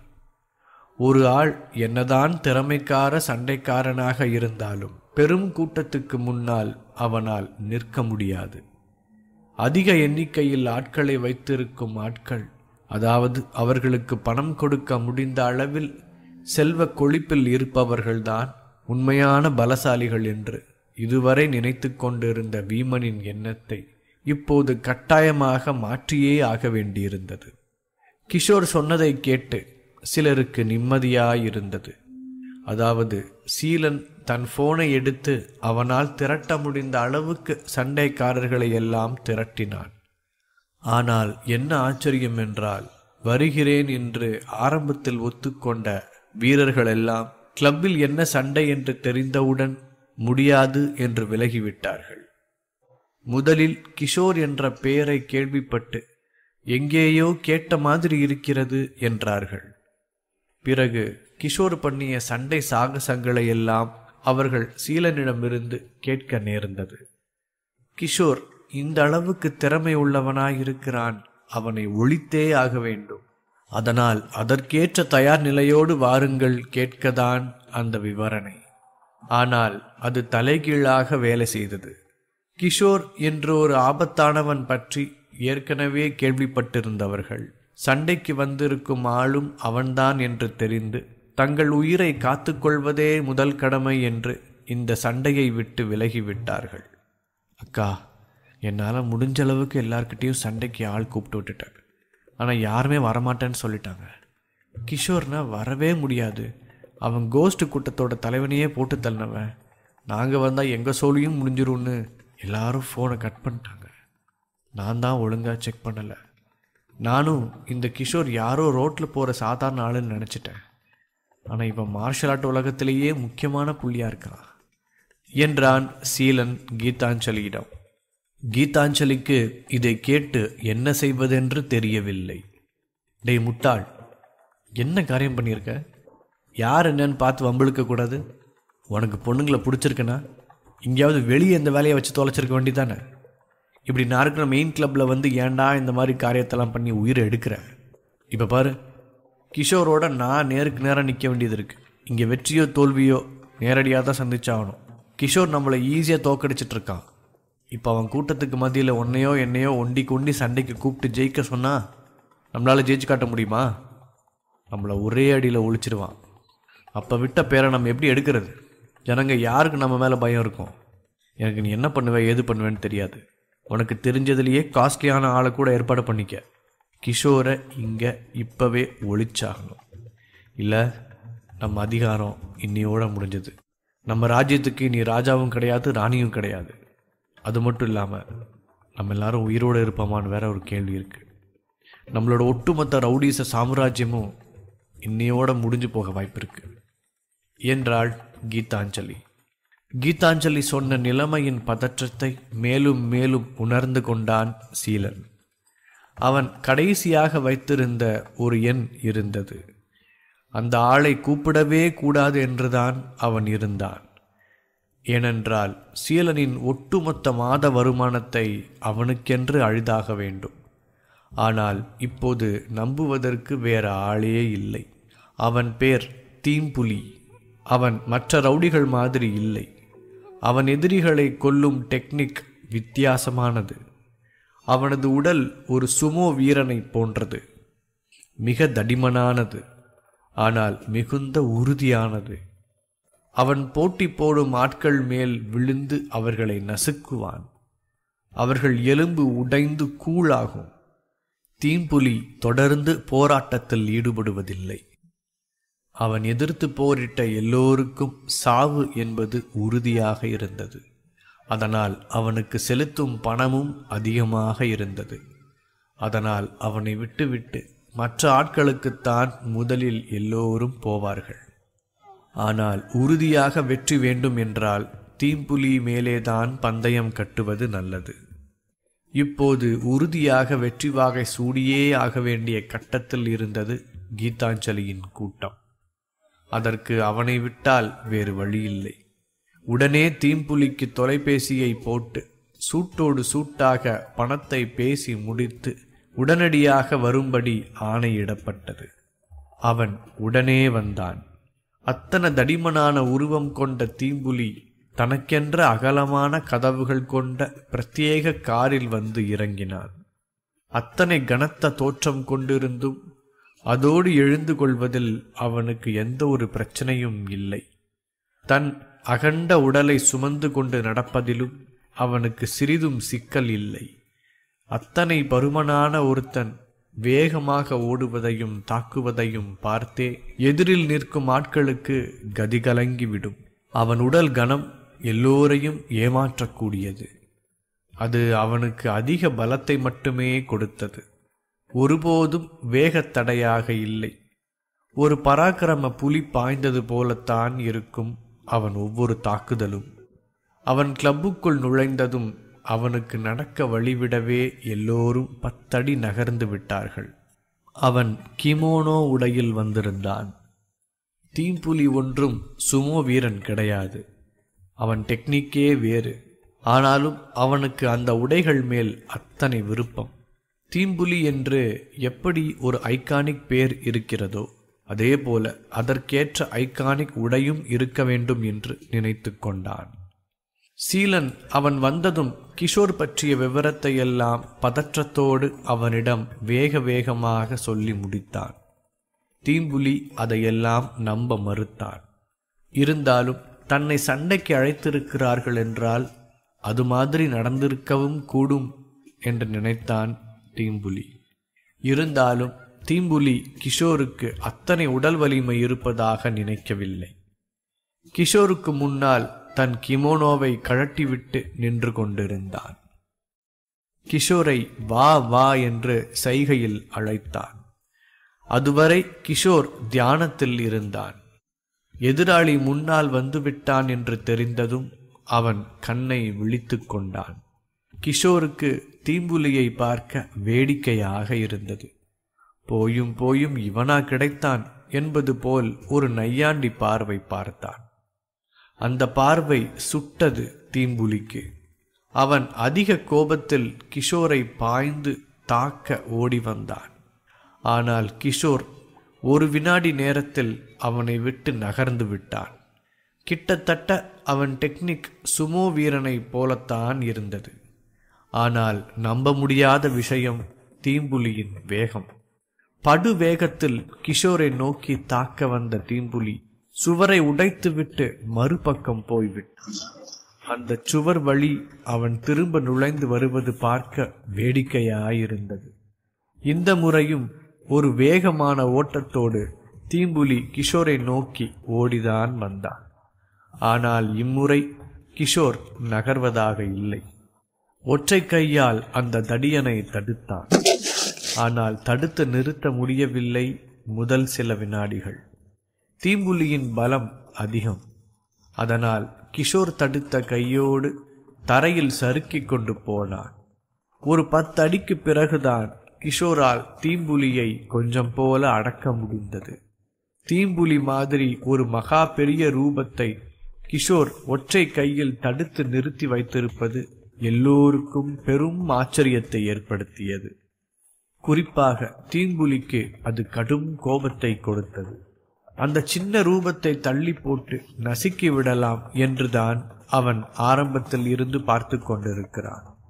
ஆனால் இத்தனை பலமடர்ந்த அவனது உடலால் கூட கிஷோரை நகர்த்தி தள்ளுவதென்பது முடியாத காரியமாயிருக்கிறது. தீம்புலி தனது தடிமனான கையை வைத்து கிஷோரை தாக்கி ஒரு வழி பண்ண நினைத்தான். ஆனால் வேலைக்கு ஆகவில்லை. அவன் தடிமனான கை கிஷோருக்கு நீளவே இல்லை.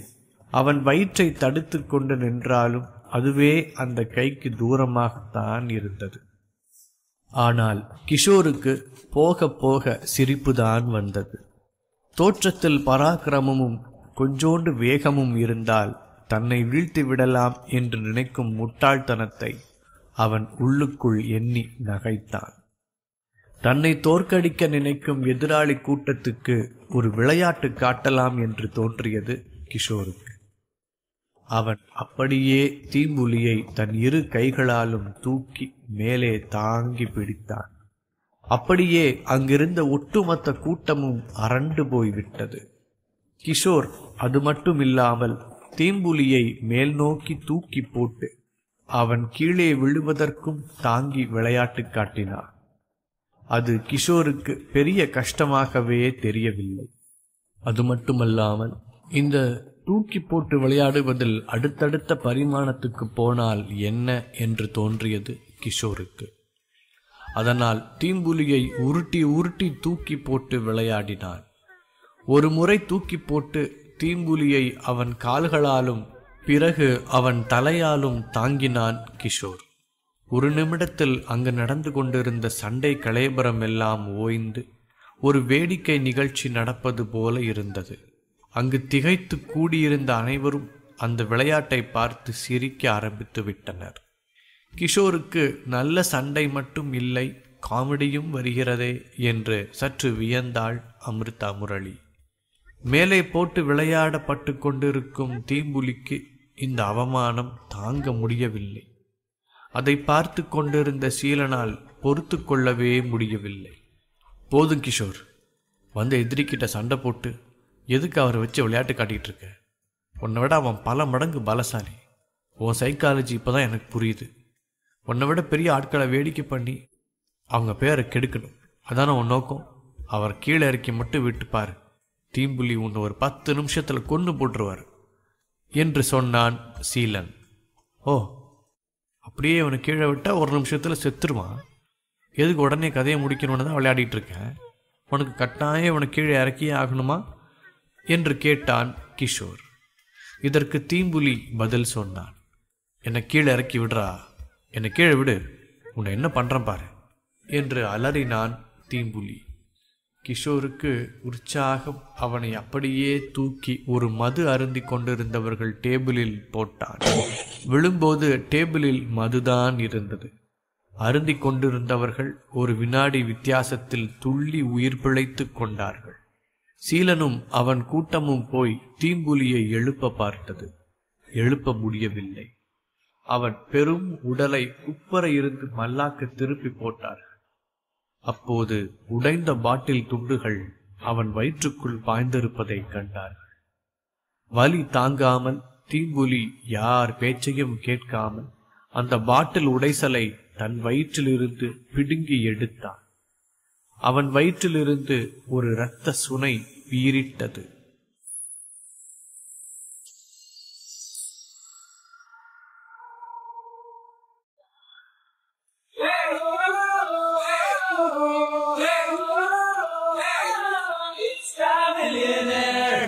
கிஷோர் கீதாஞ்சலியின் கிளப்பில் சண்டை போட்டு உட்கார்ந்திருந்தான். கீதாஞ்சலி தரப்புக்கு முழு தோல்விதான். கிஷோரின் திறமையை பார்த்து அவனுக்கு சரிசமமாக உட்கார்ந்து சண்டையிட முடியாது என்று கீதாஞ்சலிக்கு தெரிந்தது. அவள் ஒரு கொலை பாதகி என்றாலும் உண்மையான சண்டை திறமைக்கு முன்னால் அவள் ஒன்றுமே கிடையாது. இந்த நிலையில் அவர்கள் கெத்தை நிரூபிக்க பெரு உருவம் கொண்ட ஒருத்தனை கிஷோருக்கு எதிராக சண்டையிட விட்டனர். ஆனால் அவனுக்கு வயிறு கிழித்து கொண்டு இரத்தமாக ஊற்றியது. தீம்புலிதான் கீதாஞ்சலி கூட்டத்துக்கு பெரும் நம்பிக்கையாக இருந்தது. இப்போது அவன் சோலியும் முடிந்துவிட்டது. என்ன செய்வது என்று யாருக்கும் எதுவும் புரியவில்லை. ஒரே திகைப்பு. தீம்புலியின் வயிற்றிலிருந்து பெருகி விழும் இரத்தம் அதிகமாக இருந்தது. கொஞ்ச நேரத்தில் அந்த அறை முழுமையும் சிகப்பாக நிறம் மாற்றிவிடும் அளவுக்கு அது முழுக்க முழுக்க பரவியது. கிளப்பில் அதுவரை சண்டையை பார்த்து ரசித்துக் கொண்டிருந்த போதை உலகவாசிகள் எல்லோருக்கும் இரத்தமானது அனைத்து மயக்கத்தையும் தவறவிட வைத்தது. இங்கு நிகழ்ந்த ஒரு கொடூரமான கொலைக்கு தாங்கள் சாட்சிகளாகிவிட்டது போல தோன்றியது. இப்படி நினைத்த எல்லோரும் கடும் போதையில் இருந்தவர்கள்.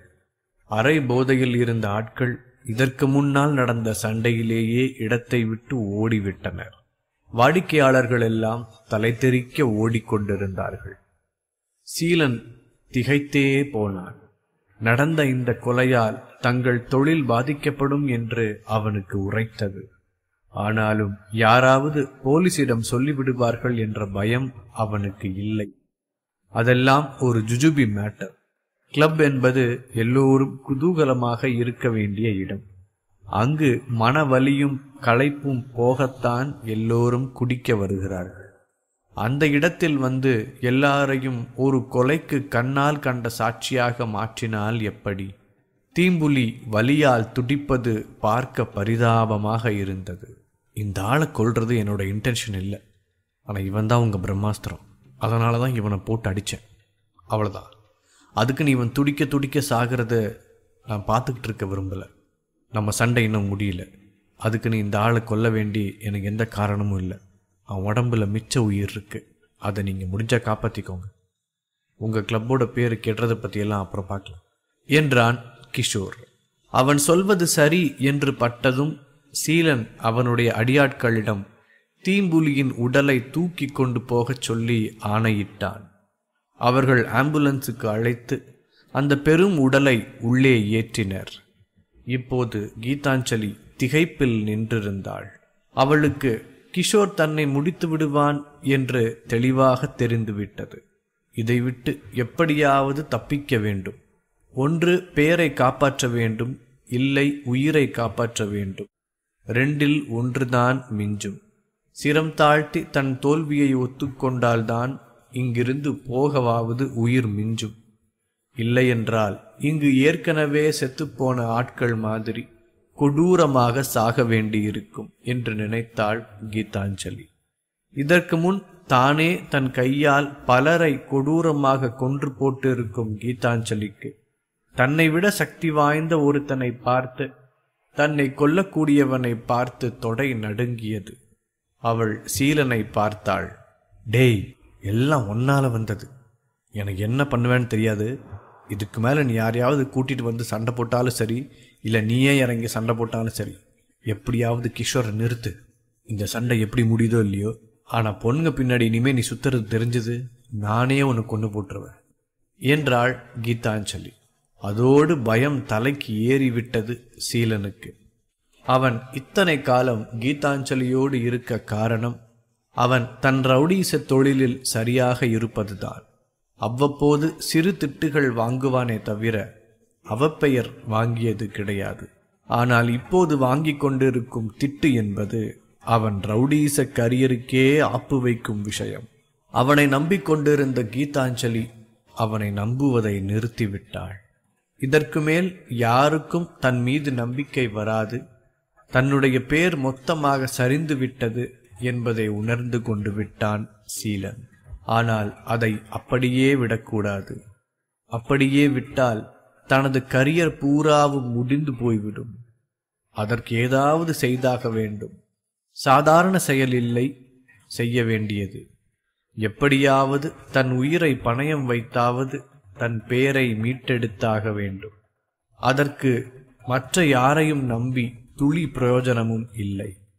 தானே களத்தில் இறங்க வேண்டும். தானே கிஷோரை அழித்து ஒழிக்க வேண்டும். அது ஆகாத காரியம் என்று அவனுக்கே தெரியும். ஆனால் வேறு வழி இல்லை. இங்க பாருங்க கீதாஞ்சலி, நீங்க இந்த அளவுக்கு என் மேல அவநம்பிக்கப்படக்கூடாது. நான் பண்ணது தப்பு தான், ஆனா இது எதையும் சரி பண்ண முடியாதுன்னு சொல்லாதீங்க. நான் பண்ணுவேன். என் தலையை காவு கொடுத்தாவது சரி பண்ணுவேன். யாரோ ஒருத்தன் நம்ம கிளப்புக்குள்ள புகுந்து நம்ம ஆளுங்களெல்லாம் கொண்டு போட்டுட்டா நம்ம ராஜ்யம் முடிஞ்சதுன்னு யார் சொன்னது? நம்ம யாருக்கும் சளைச்சவங்க இல்லை. நமக்கு ஒரு புது எதிரி வந்துட்டா நம்ம ஒன்றா சேர்ந்து தீப்போம். இந்த நேரத்தில் நான் உங்களை துணைக்கு கூப்பிட்டுக்க முடியாது. இது நான் செஞ்ச தப்பு தானே, நானே சரி பண்ணிக்கிறேன். இனி கிஷோர்ன்ற ஒருத்தன் இங்கே இருக்க மாட்டான் என்று சொல்லிவிட்டு கத்தியோடு கிஷோர் பக்கம் ஓடி பாய்ந்தான் சீலன். நில்லுடா என்றான் கிஷோர் சாதாரணமாக. அப்படியே நின்று விட்டான் வாளெடுத்து ஓடி வந்த சீலன். டேய், நான் உனக்கு பண்ண வேலைக்கு நீ 1 மணி நேரத்துக்கு முன்னாடியே செத்துருக்கணும். எப்படி நீ இவ்வளோ நேரம் உயிரோடு இருக்கேன்னு எனக்கு ஆச்சரியமா இருக்கு என்றான் கிஷோர். சட்டென்று திகைத்து போனான் சீலன். என்னடா சொல்ற? நீ எனக்கு என்ன பண்ண? நான் எப்படி செத்து போவேன்? நீ இன்னும் என்னை அட்டாக் பண்ணவே ஆரம்பிக்கலையே. நான் உன்னை அட்டாக் பண்ணுறதை தடுக்கிறதுக்கு இப்படி ஏதாவது பொய் சொல்லி தடுப்பியா? இதென்ன உன்னோட புது டாக்டிக்ஸா என்றான் சீலன். டாக்டிக்ஸாவது மண்ணாவது, அது இல்லையா, உன்னை நான் எப்போ அட்டாக் பண்ணிட்டேன். எப்போன்னா இந்த குண்டை கூட சண்டை போட்டுட்டு இருந்தேனே அதுக்கும் முன்னாடி. கத்தியெல்லாம் எடுத்துகிட்டு வந்தாங்களே சமையல்காரங்க, அப்போது ஞாபகம் இருக்கா? நீ குறுக்க வந்த. எனக்கு வந்த கோபத்தில் உன் வயிற்றில் வேகமாக என் கையில் இருந்த ஒரு குட்டி கத்தியை தூக்கி போட்டேன். அது உன் உடம்புக்குள்ளே போய் ரொம்ப நேரம் ஆச்சு. அதை நான் எரிஞ்ச வேகத்தில் உனக்கு சுத்தமாக உணர முடியலன்னு நினைக்கிறேன். இருந்தாலும் ரத்தம் கூட இன்னும் வராமல் இருக்கிறது எனக்கு ஆச்சரியமாகவே இருக்குது. இங்கே பார், சட்டை கூட கிழிஞ்சிருக்கு, ஆனால் ரத்தம் வெளியே வரல. உனக்கு ஏதாவது ரத்தம் தட்டுப்பாடு வியாதி இருக்கா என்றான் கிஷோர். சீலன் பயந்து போய் தன் கிழிந்த சட்டையை ஆராய்ந்தான். அதற்குள் சதையும் கிழிந்திருந்தது. ஒரு கத்தி ஆழமாக அவன் வயிற்றுக்குள் பயணித்திருந்தது. யாராலும் அதை கொஞ்சமும் நம்ப முடியவில்லை.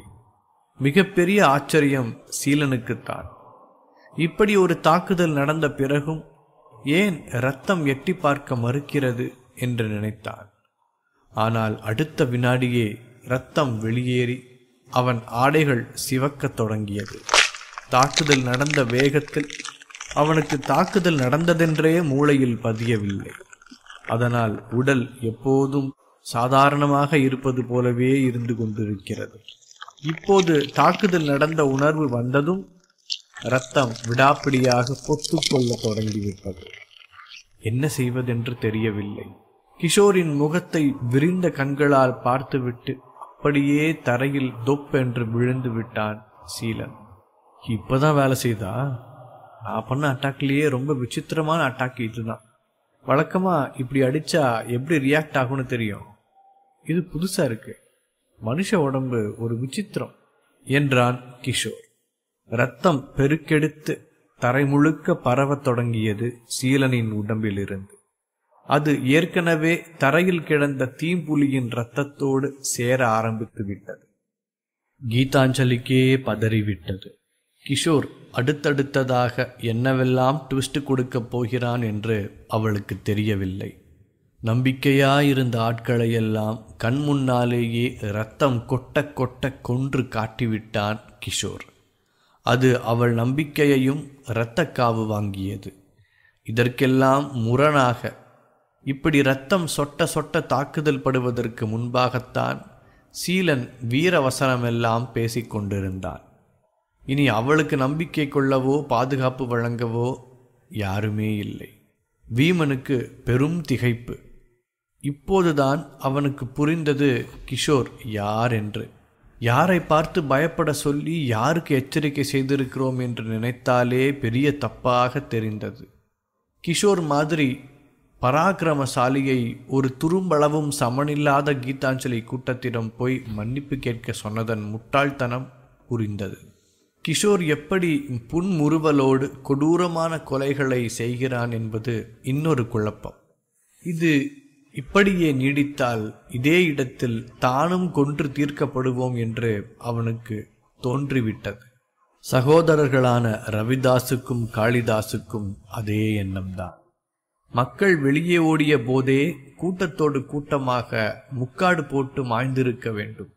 இப்போது நிற்பது ஏதோ தோற்றுப்போக மட்டுமே வாய்ப்புள்ள பக்கத்தில் ஒரு செஸ் காயினாக நிற்பது போல இருந்தது. எதிரணி சதுரங்க அணியின் ஆட்டம் புழுதி பறந்து கொண்டிருப்பது போல பிரம்மை. ஆனால் கிஷோரை தட்டி கேட்க ஒருவரும் இல்லை என்பது பொய். ஒரே ஒருத்தன் இருந்தான். அவன் கிஷோரிடம் முந்தியே அடிவாங்கிய ஒரு ஆள். அவன்தான் கோஸ்ட் கூட்டம் சார்பாக சீலனுக்கு பாதுகாப்பு அளிக்க வந்திருந்த ஷியாம். ஷியாம் முதல் தடவை கிஷோரிடம் அடி வாங்கியதுமே தெரிந்துவிட்டது தான் பாதுகாப்பு வேலைக்கெல்லாம் லாயக்கில்லை என்று. அதனால் கிஷோர் சண்டை போட்டு கொண்டிருக்கும் வேளையின் போதெல்லாம் அவன் வாளை சுருட்டி கொண்டு ஓரமாக நின்றான். கிஷோரிடமிருந்து சண்டையை பார்த்து கற்றுக்கொள்ள வேண்டும் என்ற நோக்கமும், கிஷோர் ஏதாவது தப்பு செய்தால் அதை வைத்து அவனை தோற்கடிக்க வழி தேடுவதும் தான் அவன் கவனித்ததன் நோக்கம். அந்த மாதிரி எத்தனையோ பேர் செத்து போய்க் கொண்டிருந்த போது ஷியாமுக்கு ஒருவித கவலையும் ஏற்படவில்லை. ஆனால் கடைசியாக தனது தலைவனான சீலன் கத்தி குத்துப்பட்டதை அவனால் தாங்கிக் கொள்ளவே முடியவில்லை.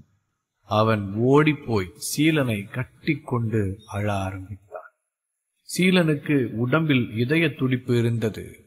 அவனுக்கு ஆச்சரியமாக இருந்தது. அவன் உயிர் மொத்தமாக போய்விடவில்லை. இரத்தம் வடியும் இடத்தை பொத்தி பிடித்து கொண்டிருந்தான் சீலன். அது அவன் உயிர் போகும் வேகத்தை குறைத்தது. இப்படியே 1 மணி நேரம் கூட தாக்குப்பிடித்து கொண்டிருக்க முடியும் என்று தோன்றியது. ஏனென்றால் ஒரு சொட்டு இரத்தத்தை கூட சீலன் வெளியேற விடாமல் பிடித்திருந்தான். அது ஒரு மன எழுச்சியை உண்டாக்கியது ஷியாமுக்கு. அவன் அப்படியே எழுந்தான். டே கிஷோர், நீ என்ன பெரிய இதுன்னு நினச்சிட்டு இருக்கியா? உன் முன்ன வந்த எல்லாரும் உன்கிட்ட தோத்துக்கிட்டே இருப்பாங்களான்னு? இல்லடா, அது இதுக்கு மேலே நடக்காது. நீ கோஸ்ட் தலைவரை கொண்டு இருக்கலாம், என் தலைவன் சீலனை அட்டாக் பண்ணியிருக்கலாம். ஆனால் எல்லாத்துக்கும் ஒரு பதில் இருக்கு. உன் கணக்கு சீக்கிரம் முடிய போகுது. அது இன்னைக்கு தான். நான் யார் மேலேயும் அதிக சக்தியை பயன்படுத்த மாட்டேன். அதுக்கு தகுதியாக நான் ஒருத்தனே யோசிச்சதில்லை. ஆனால் நீ ஆடுற ஆட்டத்துக்கு ஒரு முற்றுப்புள்ளி வச்சே ஆகணும். அது இன்னைக்கு நடக்க போகுது என்று சொன்ன ஷியாம் தன் சட்டையை கிழித்து எறிந்தான். சட்டையின் இடது கை கிழிந்து விழுந்தது. கிஷோர் அவன் என்ன செய்ய போகிறான் என்று ஆர்வமாக எதிர்பார்த்து காத்திருந்தான். ஆனால் அவன் எதிர்பாராத ஆச்சரியம் ஒன்று நிகழ தயாராகி கொண்டிருந்தது. ஷியாமின் இடது கையில் ஏதோ மாறுதல் தெரிந்தது. அது துடித்து துடித்து வேறு விதமாக உருமாறிக் கொண்டிருந்தது. ஷியாமின் இடது கை தன் சுய ரூபத்தை இழந்து விரல்களையெல்லாம் நீளவிட்டது. அதிலிருந்து நகமும் மேலும் கூர்மையாக நீண்டு கொண்டு போனது. ஷியாமின் இடது கை முழுக்க வலிமை திரண்டது. அவன் இடது கருவிழி கபில நிறத்துக்கு மாறியது. இடது கையில் மட்டும் நரம்புகள் புடைத்து வெறி கொண்டு மேலெழுந்தன. அவன் முகத்தின் ஒரு பாதி மிருக குணம் கொண்டதாய் மாறியது. கிஷோருக்கு பார்க்க திகைப்பாயிருந்தது. ஷியாம் ஒரு மனிதனா, இல்லை மனித ரூபத்தில் இருக்கும் மிருகமா? இந்த மாதிரி ஒரு பலத்தை எங்கே அவன் ஒளித்து வைத்திருந்தான்? அதைவிட பயமுறுத்தும் ஒன்று அவன் எழுப்பிய ஒலி. ஷியாம் செய்த ஒரு பெரும் கர்ஜனை அங்கே நின்று கொண்டிருந்த ஒவ்வொருத்தரையும் நடுங்க வைத்தது. கிஷோர் எதிர் தாக்குதலுக்கு தயாராக நின்றான். ஆனால் எடுத்த உடனேயே ஷியாம் தன் கால்களை தரையில் உந்தி மேலே குதித்தான். அப்போதுதான் அவன் இடது காலும் வழக்கத்தை விட பெரிதாக இருப்பதை கிஷோர் உணர்ந்தான். அவன் பாதி உடல் மிருகமாக மாறியிருந்தது, பாதி உடல் மனிதனாக இருந்தது. மேலே பாய்ந்து குதித்த ஷியாம் அங்கிருந்த பெரிய விளக்கில் தொற்றிக்கொண்டு கிஷோரை பார்த்து தொங்கிக் கொண்டிருந்தான். ஒற்றை கையில் அவன் அப்படி தொங்கிக் கொண்டிருப்பதை பார்க்க எல்லோருக்கும் பயமாக இருந்தது. அது மட்டுமில்லாமல் அறையெங்கும் அந்த விளக்கு ஆடியதால் ஒளி கூத்தாடி கொண்டிருந்தது. அப்படியே அவன் கிஷோர் மீது தாவினான். ஷியாம் திடீரென எப்படி இத்தனை பராக்கிரமசாலியானான் என்று கிஷோருக்கு ஒன்றுமே விளங்கவில்லை. அவன் சக்தியின் மொத்தத்தையும் அவன் கிஷோர் மீது பிரயோகப்படுத்தினான். கிஷோரை தனது பலத்த கையை கொண்டு கழுத்தை நெரிக்க முயன்றான். ஆனால் கிஷோரின் பலமும் அதிகம். அவன் அதை அனுமதிக்கவில்லை. ஒரு கட்டத்துக்கு மேல் நினைத்தது நடக்காமல் ஷியாம் கிஷோரை வயிற்றில் கிழித்துவிட்டு பின்வாங்கிவிட்டான். கிஷோர் கீறல் பட்ட தனது வயிற்றை பார்த்தான். அதில் 4 கை நகங்களின் உக்கிரமான கீறல் இருந்தது. இரத்தம் பெருக்கெடுத்து வழிந்தது. ஆனால் அடுத்த வினாடி காயம் ஆறிப்போனது. கிஷோருக்கு புரிந்தது, ஷியாமுக்கு தன்னை 2ஆக கிழித்துவிடும் சக்தி இருக்கிறது என்று. இந்த கோஸ்ட் கூட்டத்தில் ஒவ்வொரு ஆட்களுக்கும் அளவிட முடியாத சக்தி இருப்பதை உணர்ந்து கொண்டான் கிஷோர். ஆனால் அது எல்லாவற்றையும் பயன்படுத்தும் இடம் நானாகவா இருக்க வேண்டும் என்று கிஷோருக்கு ஒரே கடுப்பு. அவன் திரும்பவும் ஷியாமை குறிவைத்து அடி வைக்க போனான். ஷியாம் அரை முழுக்கவும் துள்ளாட்டம் போட்டு தப்பித்து கொண்டிருந்தான். அவன் தாவி தாவி இடத்தை மாற்றிக்கொண்டே இருந்தான். கடைசியாக ஒரு கட்டத்தில் அவன் விட்டத்தை நோக்கி குதிக்கும் போது கிஷோர் அவன் கால்களை எட்டி பிடித்து விட்டான். அது அவன் பலம் நிறைந்த புதிய கால். கிஷோர் பிடித்தது அந்த மிருக குணம் கொண்ட ஷியாமுக்கு தோதாகிவிட்டது. அவன் கால்களின் நகங்கள் படுகூர்மையாக இருந்தது. கிஷோரை அதை வைத்து தாக்குவதென்று கன நேரத்தில் முடிவெடுத்து விட்டான் ஷியாம். அதை கொண்டு கிஷோரின் முகத்தை கிழித்தான்.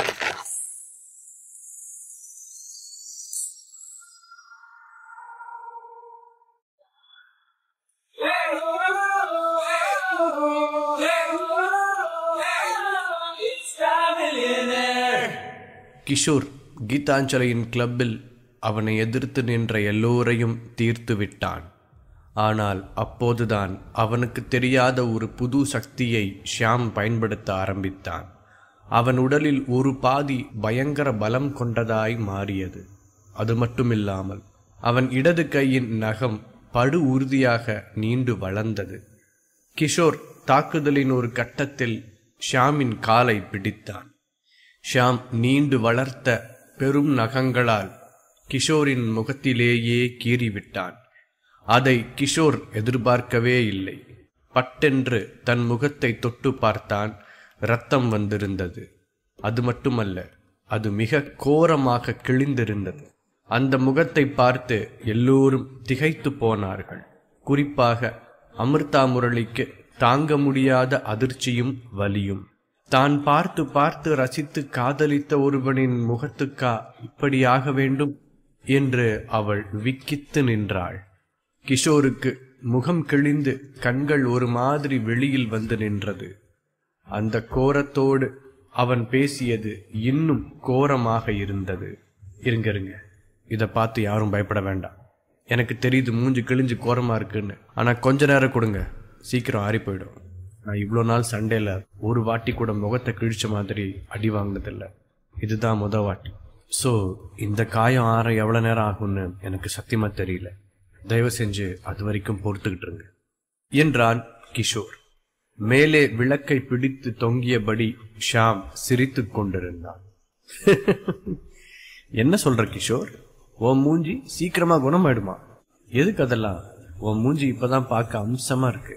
இப்படியே இருந்துறேன். இல்லை பரவாயில்ல, குணமாகட்டும். உன் முகத்தை நான் திருப்பி திருப்பி கிழிக்கிறேன். அது திரும்ப குணமாகவே முடியாத அளவுக்கு குணமாகி டயர்டாகிற அளவுக்கு நான் உன் முகத்தில் விளையாடி வைக்கிறேன் என்று சிரித்தான் ஷியாம். கிஷோருக்கு கடும் கோபம்தான் வந்தது. அவனை போய் முதல் வேலையாக அடித்துதான் தீர்த்திருக்க வேண்டும். ஆனால் அதற்கு முன் கிஷோர் ஒரு வேண்டா வேலை செய்தான்.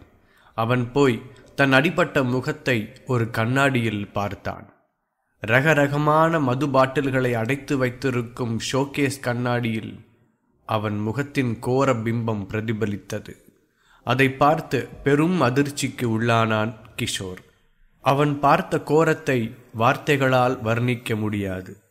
சீக்கிரம் முகம் குணமாகிவிட வேண்டும் கடவுளே என்று கண்ணை மூடி ஒரு வேண்டுகோளை வானுக்கு அனுப்பினான். கண்ணை திறந்ததும் முகம் அத்தனை கோரமாக இல்லை. அது படிப்படியாக தேறிக்கொண்டுதான் வந்தது. டேய் ஷியாம், உனக்கு என்ன குரங்கு கடிச்சு ராபிஸ் வந்துருச்சா? நீ காட்டுற வேலையெல்லாம் அப்படிதான் இருக்கு. ஒழுங்கு மரியாதை கீழே வந்து சண்டை போடு. தாவி தாவி வித்த காட்டிக்கிட்டு இருக்காது என்றான் கிஷோர். நீ என்ன என் முதலாளியா? உன் சொல் பேச்செல்லாம் நான் கேட்கறதுக்கு? அதெல்லாம் என்னால் வர முடியாது. இப்படி தாவி தாவி அடிக்கிறதான் எனக்கு வசதி. அப்புறம் நான் குரங்கெல்லாம் இல்லை, ஆதி ஓனாய். இந்த சக்திக்காக நான் எவ்வளோ தவம் கடந்தேன், என்னெல்லாம் கற்றுக்கிட்டேன்னு உனக்கு தெரியுமா? நீ மட்டும்தான் அந்த உலகத்தில் ஒரே சக்தி படைச்சவன் நினச்சிக்கிட்டு இருக்கியா? எங்கள் கோஸ்ட் கூட்டத்தோட தலைவன் கிட்டெல்லாம் மோதி இருக்கேன்னு சொல்கிறாங்க. அவர் மேகத்தையே அடக்குவார், பார்த்துருக்கல? அதான் எல்லாருக்கும் ஒரு சக்தி. ஆனால் கிஷோர், உனக்கு பல சக்தி சம்பந்தமே இல்லாமல் சேர்ந்து வருது. அதான் எப்படின்னு புரியல. அதனால தான் நீ உனக்கு எதிராக சண்டை போட்டுட்டு இருக்கிறவங்கள ஈஸியாக ஜெயிச்சுக்கிட்டு இருக்க. எப்பவும் நீ தானே ஜெயிச்சுக்கிட்டு இருப்ப. இப்போ பிரேக் விட்டுக்க. இது நீ தோக்கிறதுக்கான நேரம் என்றான் ஷியாம். கிஷோருக்கு கேட்கவே ஆத்திரமாக இருந்தது. ஆனால் கிஷோருக்கு பலவிதமான சக்திகள் ஒருங்கிணைந்து வருவது உண்மை. கிஷோர் ஒரே தாவலில் விட்டத்தில் தொங்கும் லைட்டுக்கு எகிரி குதிக்க நினைத்தான். ஆனால் பாதி தூரம்தான் அவன் தாவலில் அடைய முடிந்தது. 2வது வாட்டி மீண்டும் தாவினான். இந்த முறை லேசாக லைட்டை நெருங்கிவிட்டான். ஆனால் வேடிக்கை, அதில் ஏற்கனவே தொங்கிக் கொண்டிருந்த ஓநாய் கிஷோரை எட்டி ஒரு உதை உதைத்தான். கிஷோர் பொத்தென்று கீழே போய் விழுந்தான். எல்லோரும் பார்த்து சிரித்தார்கள். அடுத்ததாக கிஷோர் நேரடியாக மேலே குதிக்கவில்லை. அவன் ஓரமாக இருந்த ஒரு படிக்கட்டின் கைப்பிடி சுவரை மிதித்து கொண்டு அந்த லைட்டை எட்டி பிடித்து தொங்கத் தொடங்கினான். ஆனால் ஷியாம் ஒரு விளையாட்டு குணம் பிடித்தவன். கிஷோர் மேலே வந்ததும் அவன் அப்படியே லைட்டை விட்டுவிட்டு கீழே இறங்கிவிட்டான். கிஷோருக்கு கடுப்பாகிவிட்டது. கிஷோர் மீண்டும் லைட்டை கீழே விட்டு இறங்கிய போது அவன் மேலே குதித்தேறினான். கிஷோர் அவனை பாதி வழியிலேயே பிடித்து இழுத்தான். கீழே வருவதற்குள் கிஷோருக்கு ஏகப்பட்ட நகக்கீறல்கள் பட்டன. அவன் அப்படியே கீழே போய் வந்தான். 2 பேருக்கும் ஒருத்தருக்கொருத்தரை பார்த்தால் பயங்கர கோபம் வந்தது. 2 பேரும் எதிரெதிரே பாய்ந்து தாக்கத் தொடங்கினர். ஷியாமின் பலம் என்னவென்றால் அவன் கால் நகமும் நீண்ட ஒரு கோரமான ஆயுதமாக மாறிவிட்டதால் அவன் அதை வைத்து கிஷோரின் வயிற்றை கிழித்துவிட பார்த்தான். ஒரு முறை கிஷோரின் மார்பில் இருந்து வயிற்றுக்கு ஒரு பெரிய நகக்கீறலை எடுத்தான். கிஷோர் அதனால் கடுமையாக பாதிக்கப்பட்டு சண்டையில் இருந்து பின்வாங்கிக் கொண்டான். சண்டையின் வேகத்தில் இத்தனை சக்தி படைத்த ஒருத்தனை எப்படி கணக்கு முடிப்பதென்று கிஷோருக்கு பிடிக்கிட்டவே இல்லை. எப்படியாவது இவனை உதைத்து வெளுக்க ஒரு வழி உண்டாக வேண்டும் என்று நினைத்தான். ஆனால் ஷியாமின் பாய்ச்சல் அடங்கவில்லை. அவன் பாய்ந்து வந்து கிஷோரின் கையை கடித்தான். அப்போதுதான் கிஷோர் அவன் பற்களை கவனித்தான். அவன் வாயில் இடது பக்க பற்கள் முழுக்க கோரை பற்களாக மாறிவிட்டன. அவை கூராக கிஷோரின் கையை ஆழ பதிய கடித்துவிட்டன. அதை விட்டு கிஷோர் தன் கையை விடுவித்துக் கொள்ளவே முடியவில்லை. என்னதான் அசைத்து பார்த்தாலும் அது தாங்க முடியாத வலியை கிளப்பிவிட்டது. ஆனால் அதை விடுவித்துக் கொள்ள முடியவில்லை. கிஷோர் உடைந்த டேபிளின் காலொன்றை எடுத்து ஷியாமின் தலையிலேயே ஓங்கி ஓங்கி அடித்தான். ஷியாமுக்கு சரியான தர்ம அடி கிடைத்தது. அவன் கூர்ந்த பற்களை கிஷோரின் சதையில் இருந்து கழட்டிக் கொண்டு விலகி ஓடினான். அதன் பிறகு நடந்தது இன்னும் ரணக்கொடூரமான சண்டை. வினாடிக்கு ஒரு தரம் ஷியாம் கிஷோரை நார் நாராக கிழிக்க முற்பட்டு கொண்டிருந்தான். கிஷோரை தீர்த்தே ஆக வேண்டும்.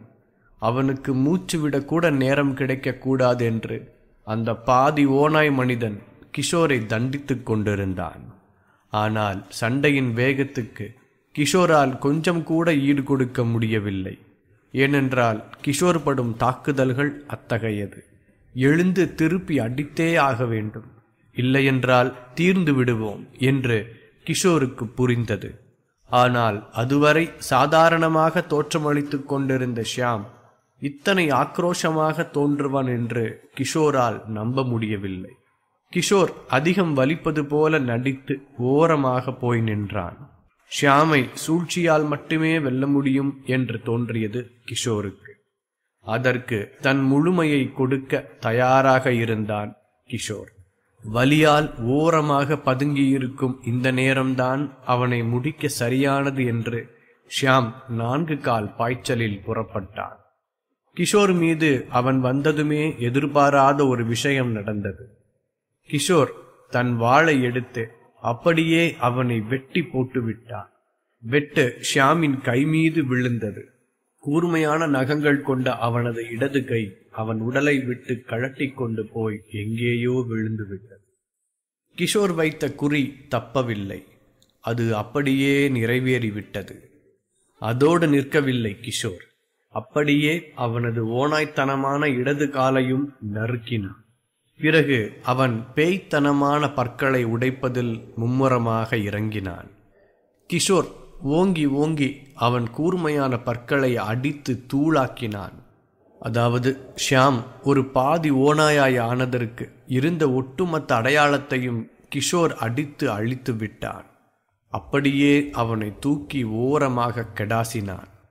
ஆனால் அவன் தூக்கி எறிந்த இடத்தில் திரும்பி பார்த்தால் அவனை காணவில்லை. ஷாம் நொடி நேரத்தில் எங்கேயோ ஓடிப்போய் ஒளிந்து கொண்டு விட்டான். கிஷோருக்கு இதை பார்த்து என்ன நினைப்பது என்று தெரியவில்லை. தாக்குதலில் வீரியம் தாங்காமல் ஓடிவிட்டானா, இல்லை ஷாம் மீண்டும் பதுங்கியிருந்து பாய்வதற்கு தயாராக இருக்கிறானா என்று ஒரே குழப்பம். இருந்தாலும் எல்லா பக்கமும் கண்களாய் கிஷோர் அடுத்தடுத்து என்ன என்று அறிய ஆவலாயிருந்தான். பட்டென்று எங்கோ இருந்து கிஷோருக்கு மிக நெருக்கமாக குதித்து நின்றான் ஷாம். அவன் நின்றான் என்பதே கிஷோரை பதற்றத்தில் ஆழ்த்தி கீழே தள்ளியது. அவனுக்கு புரியவில்லை, இப்போதுதான் ஷாமின் காலையும் கையையும் துண்டித்து தூக்கி எறிந்தோம். அப்படி இருக்க அவன் எப்படி நிற்கிறான்? அவன் உடலை பார்த்தால் எதுவுமே வெட்டுப்பட்டது போல தெரியவில்லையே என்று யோசித்தான். ஷாமுடைய வெட்டுப்பட்ட கையும் காலும் திரும்ப வந்திருந்தது. ஆனால் அது முன்னைவிட சின்னதாயிருந்தது. ஆனால் உற்று பார்த்தால் அது இன்னும் வளர்ந்து கொண்டே இருந்தது தெரிந்தது. அது எப்படி வளர்கிறதென்று கிஷோருக்கு புரியவில்லை. எப்படி இத்தனை ஆற்றல் மிக்கவனாய் ஷாம் இருக்கிறான் என்பதில்தான் கிஷோருக்கு ஆச்சரியம். கிஷோருக்கு தன்னை அறியாமல் புது புது சக்திகள் கிடைத்து இது தனக்கு மட்டுமானதுதான் என்று நினைத்து கொண்டு விட்டான். ஆனால் எதிரில் நின்று போராடும் ஒரு எதிராளிக்கு அதே போல நடக்கும்போது அவன் கை கால்கள் உதறின. நீ நினைக்கிறது எனக்கு அப்படியே கேக்குது கிஷோர், பயமா இருக்குல்ல என்றான் ஷாம். கிஷோர் பதில் சொல்லவில்லை, ஆனால் பயமாகத்தான் இருந்தது. அப்போது ஷியாமுக்கு போக போக உடலில் பலவித மாறுதல்கள் நிகழ்ந்து கொண்டிருப்பது கிஷோருக்கு அகப்பட்டது. ஷியாமின் ஒரு காலும் கையும் மட்டுமல்ல, 2 கால்களும் நீண்டு கொண்டு வந்தன. அதன் நகங்களும் தொடர்ந்து நீண்டு போயின. அதன் உடல் கொஞ்சம் கொஞ்சமாக ஒரு ஓநாயின் வடிவம் கொண்டது. 2 கால்களில் நிற்கும் ஓணான் அவன் முதுகிலும் நெஞ்சிலும் சதை பற்றி ஏறி அவன் தலை தாழ்ந்து முன் நீண்டு வந்தது. மிகவும் திடகார்த்தமான ரூபம் கொண்ட ஒரு ஓநாயாய் அவன் முன் தோன்றி நின்றான். கிஷோருக்கு திகைப்பை சொல்ல வார்த்தையே இல்லை. அவன் கையில் இருந்த கத்தியை இன்னும் இறுக்கமாக பிடித்து கொண்டான். முதலடியே பயங்கரமாக இருந்தது. ஷாமின் நகங்கள் கிஷோரின் மீது படாமலேயே அவனை தாக்கின. அது அவனை நெருங்கியதோடு சரி, ஆனால் அதன் வீச்சே சதையை கிழித்து விட்டது என்றுதான் சொல்லியாக வேண்டும். கிஷோர் வலியில் துடிதுடித்தான்.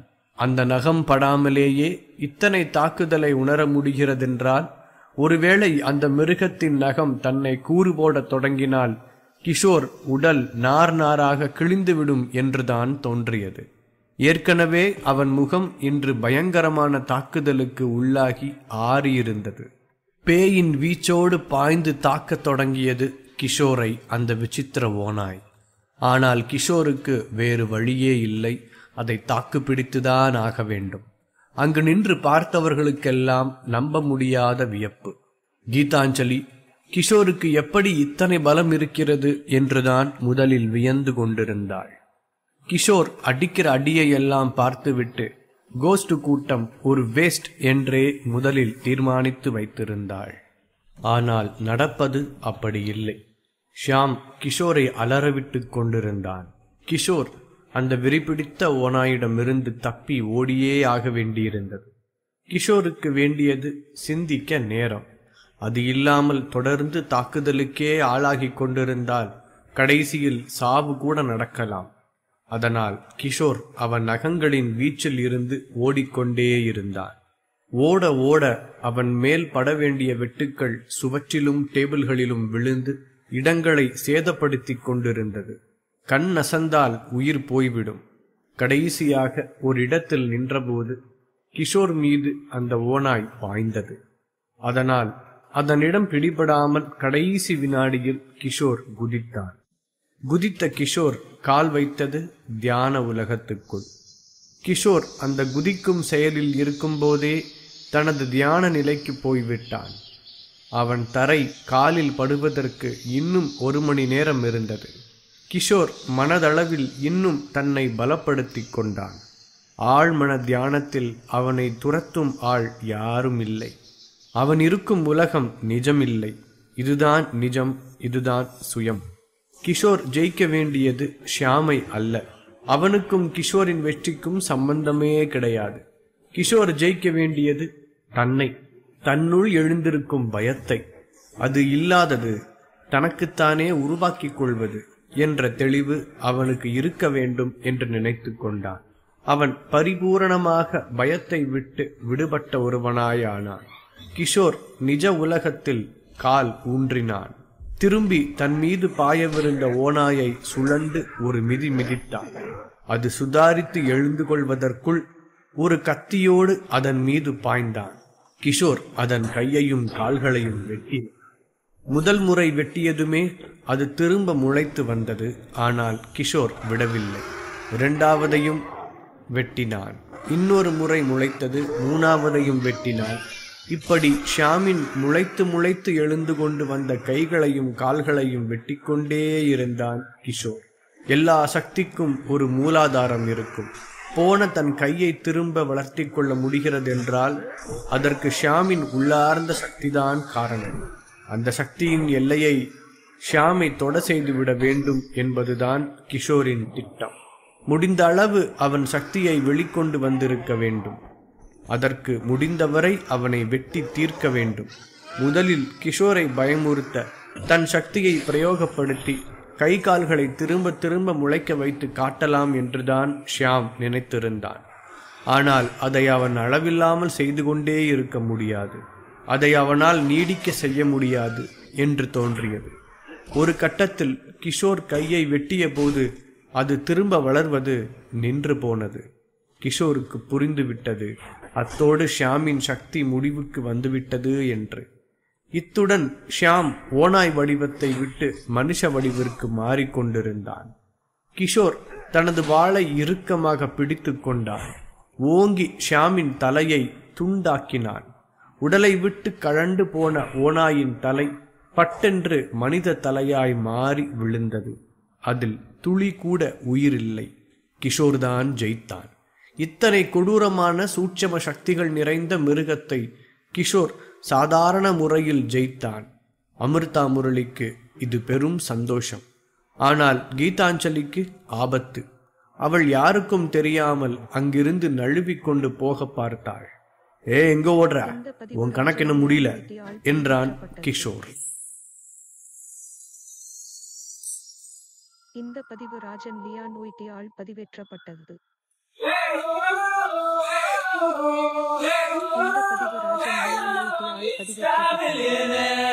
நைட்டிங்கேல் கிளப்பில் கிஷோருக்கும் ஷியாமுக்கும் நடந்த சண்டை பயங்கர உக்கிரமாக போய்க் கொண்டிருந்தது. ஆரம்பத்தில் தனது ரகசிய சக்தியை பயன்படுத்தி சண்டையிட்ட ஷியாம் பின்னால் முழுமையாக ஒரு ஓநாயாகவே மாறிவிட்டான்.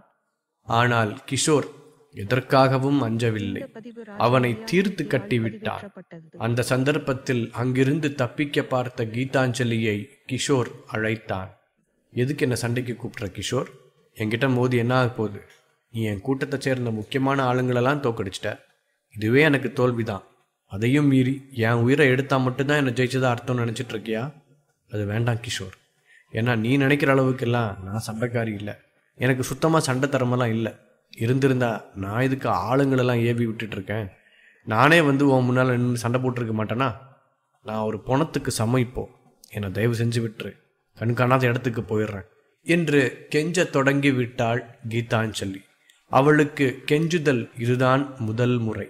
அவளுக்கே அவள் என்ன பேசிக்கொண்டிருக்கிறாள் என்று தெரியவில்லை. செத்துவிடக்கூடாது என்ற பயம் கீதாஞ்சலியை தன்னை மீறி பேச வைத்தது. மூளையின் கட்டுப்படுத்தல் இல்லாமல் ஆன்மா அதன் பாட்டுக்கு பேசுவது மாதிரி இருந்தது கீதாஞ்சலிக்கே. கிஷோருக்கு சிரிப்பு வந்தது. நீங்கள் சொல்கிற எல்லா பாயிண்ட்டும் சரி மேடம். ஆனால் நடந்த எல்லா சண்டையும் நீங்கள் அனுப்பின ஆட்களுக்கும் எனக்கும் இல்லை. எனக்கும் உங்களுக்கும் தான். அவங்களுக்கும் எனக்கும் சண்டைனா நான் தான் அமிர்தா கிடைச்சதுமே போயிருப்பேனே. ஆனால் எதுக்கு நின்று அடுத்தடுத்த ஆட்கள் கூட சண்டை போட்டுக்கிட்டு இருந்தேன்? அல்லக்கைகளை முடிச்சுட்டு உங்களை மீட் பண்ணுறதுக்கு தான். நீங்கள் சண்டை போட தெரியாதுன்னெலாம் என்கிட்ட நடிக்க வேண்டாம். நீங்கள் உங்கள் ரூமுக்கு தனியாக வர கூப்பிட்டு எத்தனை பேரை ரகசியமாக கொலை பண்ணியிருக்கீங்கன்னு எனக்கு எல்லாமே தெரியும். ஊரே பேசுகிற செய்தி தான் அது. அது மட்டும் இல்லை, உங்கள் கீழே இருக்கிறவன் ஒருத்தனால தான் இந்த பிரச்சனைன்னு இந்த விஷயத்தை என்னால் தட்டையாக பார்க்க முடியாது. எல்லாத்துக்கும் காரணம் நீங்கள் தான். அவங்க அராஜகம் பண்ணால் நீங்கள் அவனுங்களை அராஜகம் பண்ண விட்டுருக்கீங்க. அதான் இந்த அளவுக்கு வளர்ந்து நிற்கிது. என்னை பொறுத்த வரைக்கும் இந்த விஷயத்தில் முக்கியமான எதிரியே நீங்கள் தான். தப்பு பண்ணவனுக்கு அதுக்கான தண்டனை கிடைச்சிருச்சு.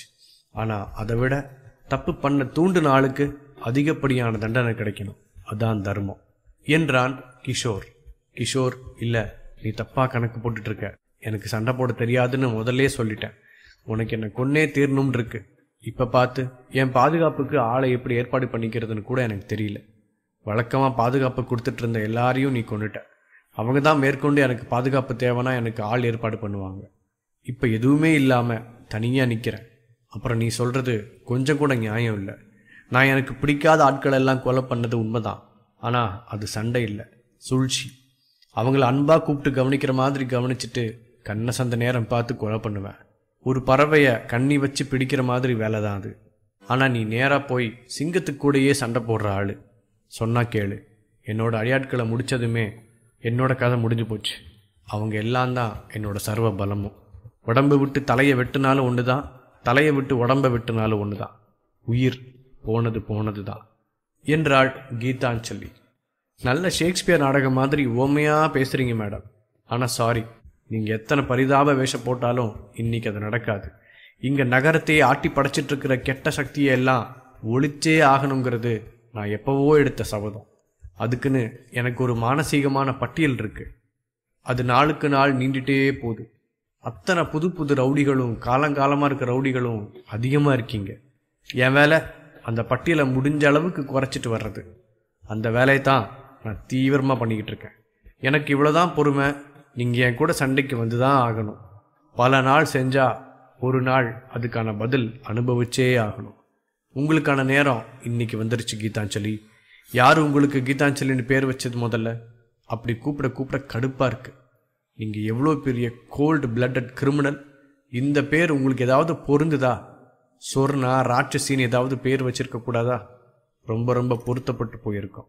நான் கீதாஞ்சலின்னு சொல்லி சவால் விடும்போது ஏதோ ஒன்றும் தெரியாத பாப்பாவை சண்டைக்கு கூப்பிட்ற மாதிரி எனக்கே கில்ட்டாக இருக்கு என்றான் கிஷோர்.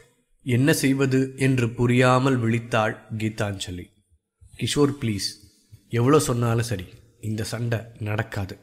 உனக்கு அதுக்கு பதிலாக நான் ஒரு ஆஃபர் பண்ணுறேன். உனக்கு நான் கோடி கணக்கில் பணம் தரேன். இது வெறும் கிளப் மட்டுமே இல்லை, இது ஒரு பண குடோன். ஊரில் மாமூல் வாங்குகிற பணம், நாங்கள் சேஃப்டிக்கு வச்சுருக்கிற பணம் எல்லாமே இங்கே தான் இருக்குது. நிறைய தங்க கட்டிங்கெல்லாம் வச்சுருக்கோம். அதெல்லாம் ஒட்டு மொத்தமாக சேர்த்து ஒரு கணிசமான தொகை சேரும். பல 100 கோடி வரும். எனக்கு கணக்கு வழக்கு சரியாக தெரியாது.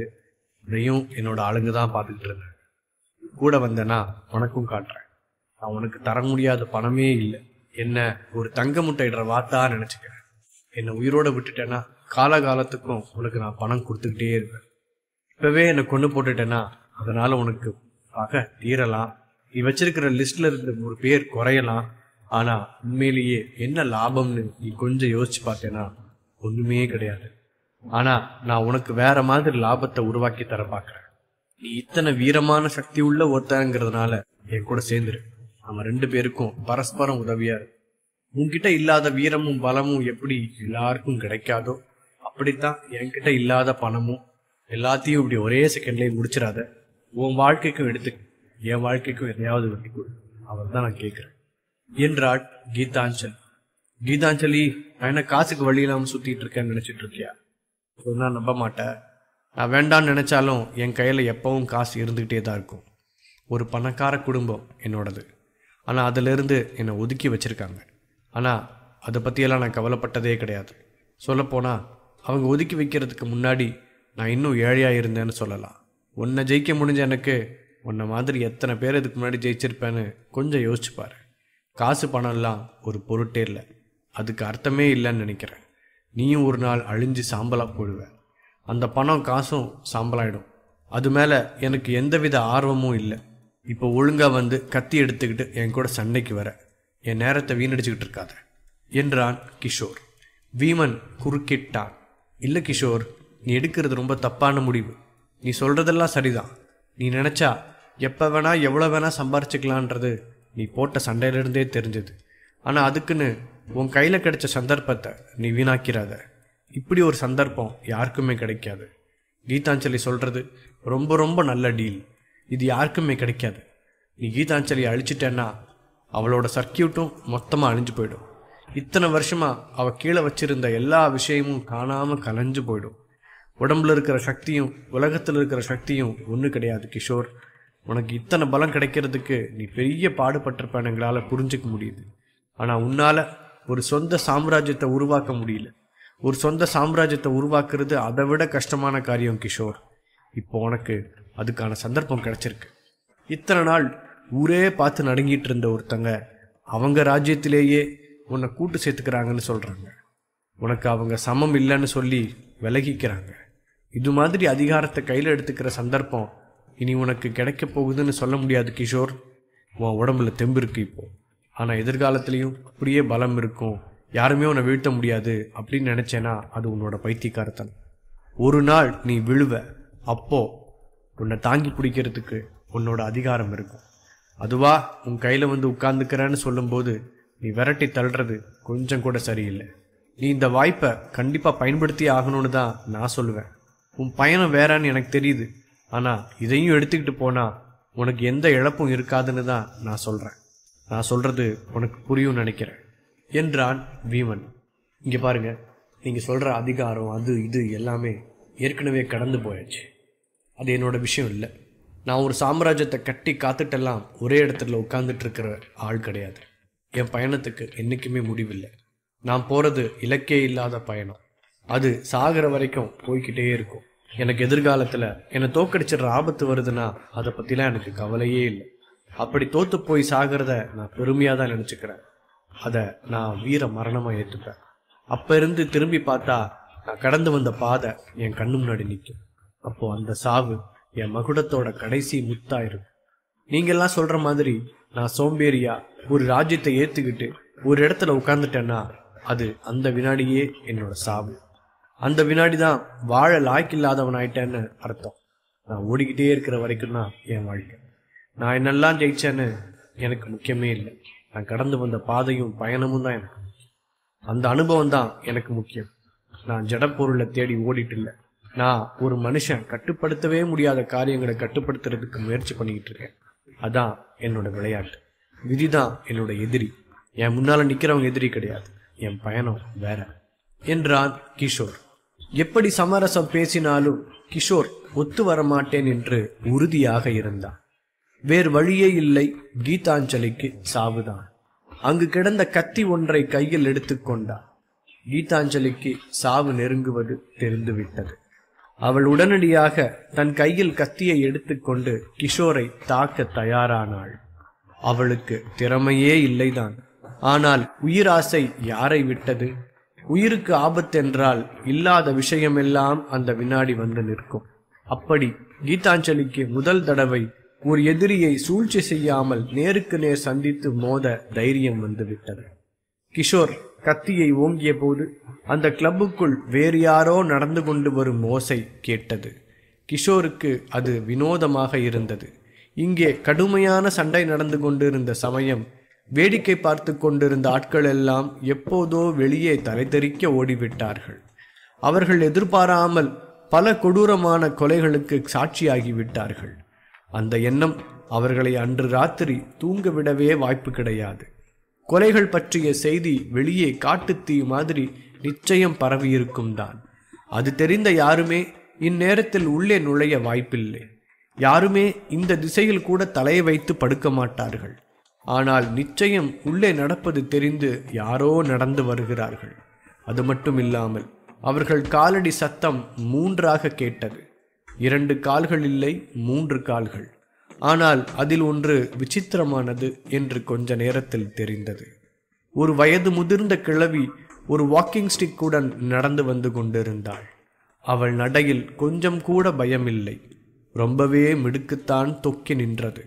தரையில் வழிந்து கிடக்கும் இரத்த களரிக்கெல்லாம் அவள் சிறிதும் பயப்படவில்லை. அதெல்லாம் பார்த்து பழக்கம்தான் போல தெரிந்தது. கிஷோர் அந்த கிழவியை ஆச்சரியமாக பார்த்தான். அந்த கிழவி யார் என்று அவனுக்கு தெரியவில்லை. ஆனால் அவனை தவிர எல்லோருக்கும் தெரியும்.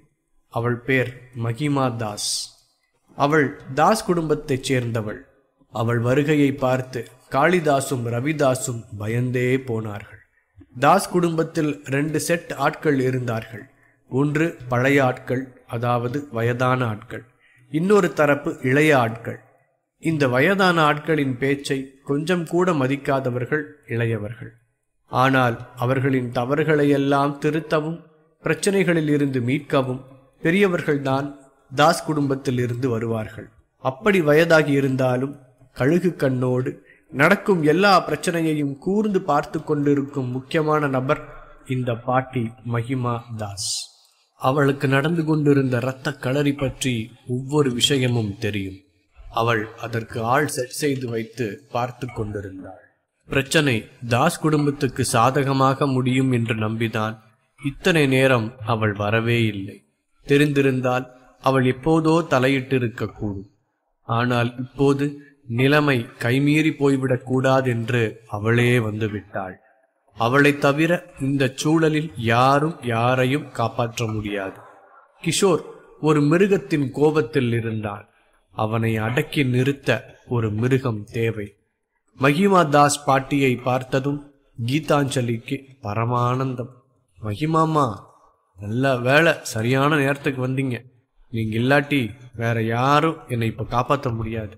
தயவு செஞ்சு இந்த கிஷோர் கிட்ட பேசி என்னை விட்டுட சொல்லுங்க. என்னை கொன்னே தீரணும்னு வெறியில இருக்கான். என்னை எப்படியாவது காப்பாத்திருங்க, உங்களுக்கு கோடி புண்ணியம் கிடைக்கும் என்றாள் கீதாஞ்சலி. நான் பண்ண பாவத்துக்கெல்லாம் புண்ணியம் பண்ணி கழிக்கணும்னா எனக்கு இந்த ஜென்மம் பத்தாது குழந்தை. அதென்ன வெக்கமே இல்லாம உன்னை காப்பாற்ற சொல்லி என்கிட்ட கேட்குற? நீதானே இந்த சாம்ராஜ்யத்தோட தலைவி. உன்னாலேயே உன்னை காப்பாற்றிக்க முடியலன்னா உனக்கு எதுக்கு ஒரு சாம்ராஜ்யம் என்றாள் மகிமா பாட்டி.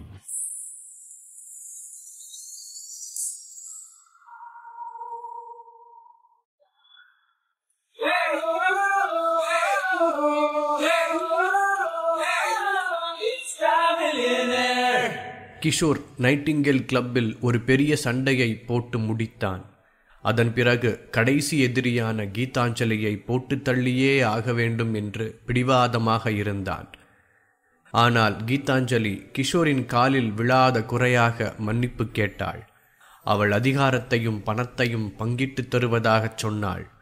கிஷோர் திடமாக மறுத்தான். ஆனால் அந்த வேளை அங்கு மகிமா தாஸ் என்ற கிழவி தோன்றுகிறாள். திட்டுகிறாள் கீதாஞ்சலியை. அந்த காலத்துலலாம் ஆம்பளையா இருந்தாலும் பொம்பளையா இருந்தாலும் தாஸ் குடும்பத்தில் ஒவ்வொருத்தர் பின்னாடியும் ஒரு கூட்டம் இருந்தது. அந்த ஒட்டுமொத்த கூட்டத்திலையும் வீரமுள்ள ஆளா கூட்டத்தோட தலைமையில் இருக்கிற தாஸ் குடும்பத்து ஆட்கள் தான் இருந்துட்டு வந்தாங்க. அவங்க வீரத்தெல்லாம் இப்போ நினச்சி பார்த்தாலும் எனக்கு சிலிர்க்கும். அப்படிப்பட்டவங்க இருந்த குடும்பத்திலிருந்து இப்படி தகுதியே இல்லாத ஆட்களாக வந்திருக்கிறது எனக்கு ரொம்ப அவமானத்தை கொடுக்குது. உன் உயிருக்கு நீ தான் பொறுப்பு. அதை காப்பாற்றவே வக்கில்லைன்னா நீ எப்படி ஒரு கூட்டத்துக்கு தலைமையாக இருக்க முடியும்? இப்படி கெஞ்சி உயிர் வாழ்கிறதுக்கு ஒரு வாட்டி வீரமாக நின்று செத்து போயிடலாம் என்றாள் மகிமா பாட்டி. சொன்ன ஒவ்வொரு வார்த்தையும் கீதாஞ்சலியை கூர்மையாக குத்தியது. பாட்டி, நீங்கள் சொல்கிறதெல்லாம் சரிதான். நான் ஒத்துக்கிறேன், நான் வீரம் இல்லாதவ தான். உங்கள் காலத்தில் நம்ம குடும்பத்துக்கு அவ்வளோலாம் அதிகாரம் இல்லை. நீங்கள் எல்லாரும் போராடி தான் அதிகாரத்தை உருவாக்குனீங்க. அதனால் இயல்பாகவே உங்கள் எல்லாருக்கும் போராட்ட குணம் உண்டு. நான் பிறந்ததுலேருந்தே அதிகாரத்திலிருந்து பழகினவன். எனக்கு பணிஞ்சு போக தெரியாது. கட்டளை போட மட்டும்தான் தெரியும். சண்டை போட தெரியாது. சூழ்ச்சி பண்ணி ஆளை கொல்லத்தான் தெரியும். தலைமை பொறுப்புன்றது அந்தந்த வேலைக்கு தகுதியானவங்களை தேர்ந்தெடுத்து வச்சுக்கிறது தான். அதை நான் இது வரைக்கும் சரியாக தான் பண்ணிக்கிட்டு இருந்தேன். எனக்கு கிஷோர் மாதிரி பெரிய எதிரியெல்லாம் இருந்ததில்லை. அதனால் நகரத்தோட கணிசமான பகுதியும் மாஃபியா பிஸ்னஸும் என்னோட கட்டுப்பாட்டில் இத்தனை நாள் இருந்தது. எதிரியாக வர இருந்த ஆட்களையும் நான் சூழ்ச்சியால் கொண்டு இருக்கேன். என் எதிரிகளும் என்னை சூழ்ச்சியால் ஜெயிக்க நினச்சாங்க.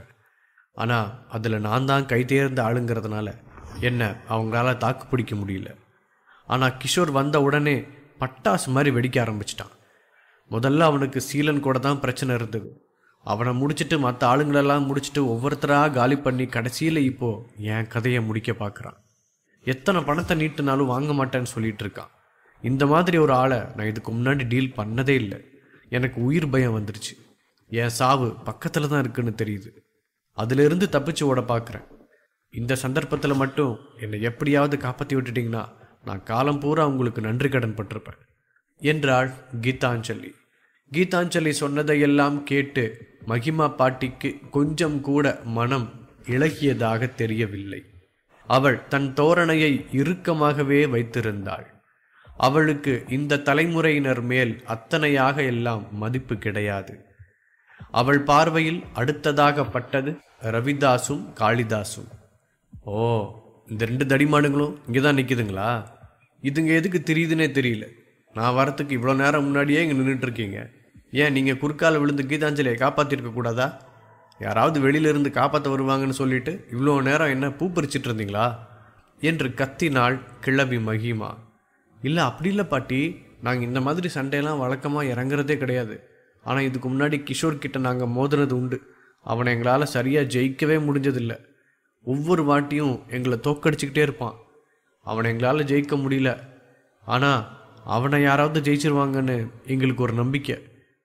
கிஷோர் ஏதாவது ஒரு சண்டையில் மாட்டிக்கிட்டா எங்களுக்கு அது எப்படியோ தெரிய வந்துடும். அதில் அவன் ஜெயிக்கிறானா இல்லை எதிராளி ஜெயிக்கிறானான்னு பார்க்குறதுக்காகவே நாங்கள் போயிடுவோம். இதை சொல்ல கொஞ்சம் அசிங்கமாக தான் இருக்குது. ஆனால் எங்களால் ஜெயிக்கவே முடியாத ஒரே எதிரி கிஷோர் மட்டும்தான். அவனை எங்களால் நேரில் நின்று ஜெயிக்க முடியாது. ஆனால் அவனை ஜெயிக்கிறவன் வழியை ஃபாலோ பண்ணலான்னு நாங்கள் தேடிக்கிட்டு இருக்கோம். தயவு செஞ்சு இந்த பிரச்சனையில் எங்களை இழுத்து விட்டுறாதீங்க. சத்தியமாக கிஷோர் கூடலாம் நேருக்கு நேராக நிற்கிற திறமை இப்போ எங்ககிட்ட இல்லை என்றார்கள் தாஸ் சகோதரர்கள். மகிமா பாட்டி அவர்களை இழிவாக பார்த்தாள். இந்த மாதிரி உதவாக்கரைகளை வைத்துக்கொண்டு தாஸ் குடும்பத்தின் பெருமை எதிர்காலத்தில் என்னவாகும் என்று அவள் வருத்தப்பட்டாள். அவள் அடுத்தடுத்த ஆளை பார்த்து கொண்டே போனபோது தரையில் விழுந்து கிடந்த சீலனை பார்த்தாள். சீலன் இன்னும் செத்துப்போயிருக்கவில்லை. அவன் உயிரை கையில் பிடித்து வைத்திருந்தான். ஒளிஞ்சு ஓடி பதுங்கிட்டு நிற்கிற உங்களெல்லாம் பார்க்கும்போது சண்டைன்னு மோத முன்னாடி போன இந்த பையனை நான் ரொம்ப மதிக்கிறேன். நீங்கள் யாரும் இருந்தாலும் செத்தாலும் எனக்கு கவலை இல்லை. ஆனால் இந்த சீலன் இருக்கணும். நீங்கள்லாம் சேர்ந்து இவனை ஹாஸ்பிட்டலில் சேர்த்துட்டு வந்துடுங்க என்றாள் மகிமா பாட்டி. ஒரு நிமிஷம், இங்கே நான் ஒருத்தர் இருக்கேன்னு யாருக்குமே ஞாபகம் இல்லையா? என் பேர் கிஷோர். என்னை பற்றி தான் இவ்வளோ நேரம் சொல்லிக்கிட்டு இருந்தாங்க. நான் இங்கேருந்து யாரையும் போக விடுறதா இல்லை. இங்கே யாரும் போகிறதுனா போய்க்கலாம். ஆனால் கீதாஞ்சலி இங்கிருந்து போக முடியாது. இங்கே இப்போ தான் அவளோட வாழ்க்கை முடிய போகுது என்றான் கிஷோர். தம்பி கிஷோர், உன் வீர தீர பராக்கிரமத்தை பற்றியெல்லாம் நான் நிறைய கேள்விப்பட்டிருக்கேன். இப்போ நேர்லேயும் பார்த்தாச்சு. நீ இந்த மாதிரி நினச்சதுமே எல்லாம் எல்லாரையும் கொண்டுட்டு இருக்க முடியாது. கீதாஞ்சலிக்கு திறமை இல்லாமல் இருக்கலாம். ஆனால் எங்கள் குடும்பத்தில் ஒவ்வொரு ஆளும் எங்களுக்கு முக்கியம். அவங்க ஒருத்தங்களை நம்பி பல பல தொழில்களும் வேலைகளும் ஓடிக்கிட்டு இருக்கு. ஒரு ஆளோட மதிப்பு நீ நினைக்கிற மாதிரி இல்லை. இன்னைக்கு அவங்க கோடி ரூபாய் இழந்தாலும் பரவாயில்ல.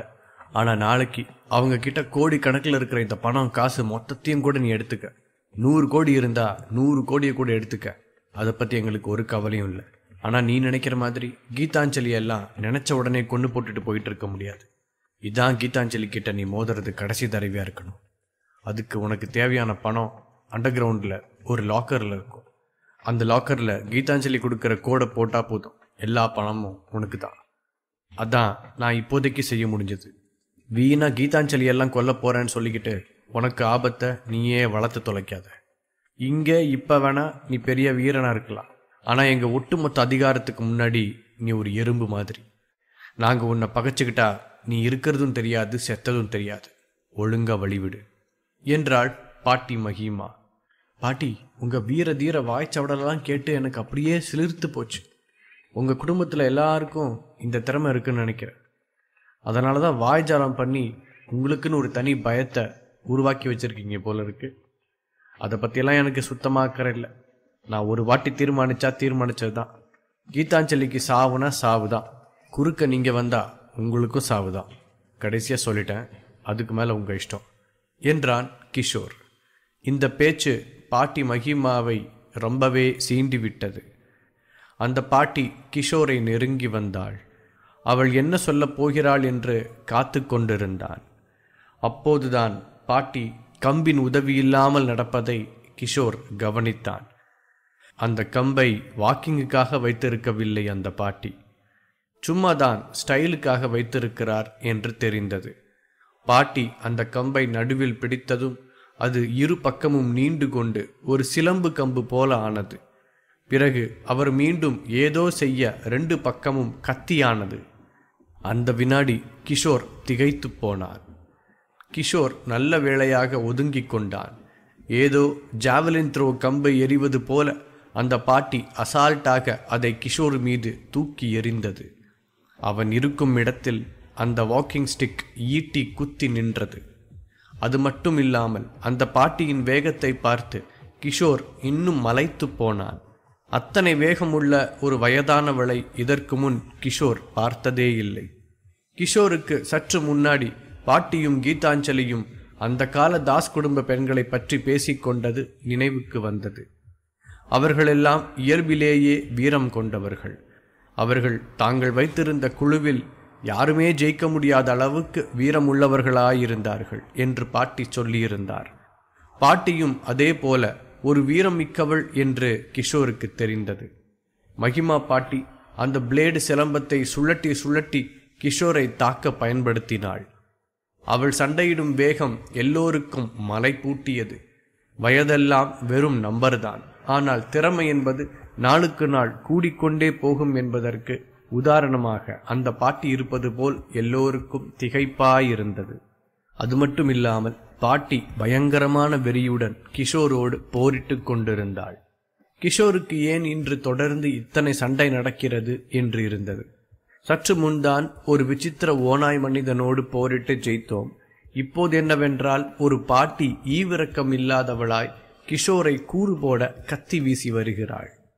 ஒரு ஆளை 2ஆக வெட்டிவிடும் கத்தி சிலம்பத்தை போன்ற ஒன்றை அவள் கையில் சுழற்றி போராடினாள். அதை எப்படி அவள் கையை வெட்டி விடாமல் பயன்படுத்தி கொண்டிருக்கிறாள் என்பதே வியப்பாக இருந்தது. கிஷோர் அந்த பாட்டியால் இத்தனைதான் முடியும் என்று கற்பனை வைத்திருந்தான்.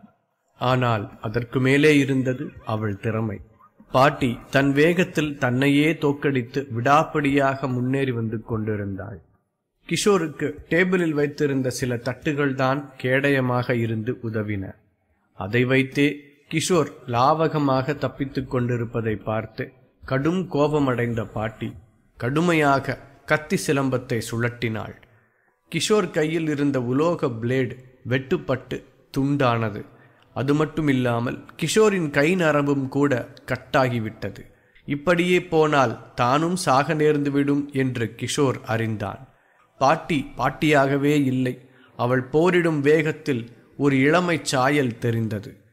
இந்த தள்ளாத வயதில் கூட இத்தனை உக்கிரமாக போர் செய்ய முடிகிறதென்றால் தன் இளமை காலத்திலெல்லாம் பாட்டி எப்படி இருந்திருப்பார் என்று கிஷோர் நினைத்து பார்த்தான். அதை முழுதாக யோசிக்க கூட விடாத அளவுக்கு பாட்டியின் தாக்குதல் வேகமாயிருந்தது. கொஞ்சம் மனம் அசந்தால் கூட உயிரை குடித்து விடுவாள் என்று தெரிந்தது. ஒரு முறை அந்த வாக்கிங் ஸ்டிக்கை கூர்ந்த ஈட்டி போன கிஷோரின் மீது பாய்ச்ச வந்தபோது கிஷோர் திகைத்தான். மகிமா பாட்டிக்கு அந்த வாக்கிங் ஸ்டிக் ஆயுதத்தை கிஷோரின் இதயத்துக்குள் பாய்ச்சி மறுபக்கம் வெளியே எடுக்க வேண்டும். அந்த வயதிலும் எத்தனை உக்கிரமான கற்பனையை கொண்டு அந்த பாட்டி போரிடுகிறார் என்று கண்டு கிஷோருக்கு திகைப்பாக இருந்தது. அவளிடம் மாட்டாமல் இருப்பது கஷ்டமாக இருந்தது. ஒரு முறை அந்த கத்தியை கையில் பிடித்து தடுத்து அவளை தாக்க பார்த்தான். ஆனால் பாட்டி அதிலிருந்து தப்பித்தாள். கத்தி கம்பின் ஒரு முனையையும் கிஷோர் மறுமுனையையும் பிடித்து கொண்டிருந்தார்கள். ஆனால் கண்ணசந்த நேரம் பார்த்து பாட்டி அந்த கத்தியை கிஷோரின் பிடியில் இருந்து இழுத்து விட்டாள். கிஷோரின் கைக்குள் ரணகாயம். பாட்டி எப்படி தாக்க இருக்கிறாள் என்பதை எதிராளியை யோசிக்க விடுவதே இல்லை. வேறு எதன் மீதோ கவனத்தை திசை திருப்பி அவனை எதிர்பாராத விதத்தில் தாக்குகிறாள். இந்த வயதில் இந்த வேகமும் வினாடிக்குள் தீர்மானிக்கும் திறனும் கொண்டிருக்கும் பாட்டி எத்தனை கடுமையாக தனது வித்தையை பயின்றிருக்க வேண்டும் என்று கிஷோர் நினைத்தான். மறுவினாடி பாட்டியிடமிருந்து அடி விழுந்தது. அவள் தொடர்ந்து வெட்ட சுழட்டி கொண்டு வந்தபோது கிஷோர் கோபத்தில் அவள் கையில் இருந்த சிலம்பு கம்பை பிடுங்கி எறிந்து விட்டான். ஆனால் அடுத்தது அவனுக்கு விழுந்தது மரண அடிகள். பாட்டி முஷ்டி சுருட்டி கிஷோரை வாங்கு வாங்கு என்று வாங்கினார். அவள் கை முஷ்டி எலும்புகள் கூராக இருந்தது. அது மட்டுமில்லாமல் அதிலிருந்து விழும் அடிகள் இரும்பாக இருந்தது. கிஷோர் திக்குமுக்காடி போனான். கிஷோரின் எதிராளி எல்லோருக்கும் இதை பார்த்து பயங்கர சந்தோஷம், கூட பயமும். இத்தனை சக்தி வாய்ந்த ஒரு பாட்டியை எத்தனை நாள் பொருட்படுத்தாமல் நடத்தியிருக்கிறோம் என்று நினைத்து திகைத்தார்கள். அவள் அதையெல்லாம் மனதில் போட்டு குவித்து வைத்துவிட்டு ஒரு நாள் பதிலுக்கு ஒரு குத்து விட்டிருந்தால் என்ன ஆகியிருக்கும் என்று கற்பனை பண்ணி பார்க்கவே குத்து வாங்கிய மாதிரி இருந்தது. கிஷோர் அதற்கு மேலும் பாட்டியாரை தன்னை வெல்லவிடக் கூடாது என்று தீர்மானித்து அவன் சண்டையின் வேகத்தை கூட்டினான்.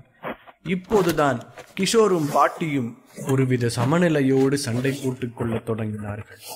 இப்போது கிஷோரின் கை மெல்ல ஓங்கத் தொடங்கியது. அவன் பாட்டி என்று இரக்கம் காட்டிதான் அவளை அத்தனையாக அடிக்காமல் விட்டான். முதலில் அவளை அவனுக்கு நிகரான ஒரு எதிரியாக நினைத்து கொண்ட போதுதான் அந்த சண்டையின் ஆற்றல் கூடியது. அது அந்த கிழவிக்கும் த்ரில்லிங்காக இருந்தது.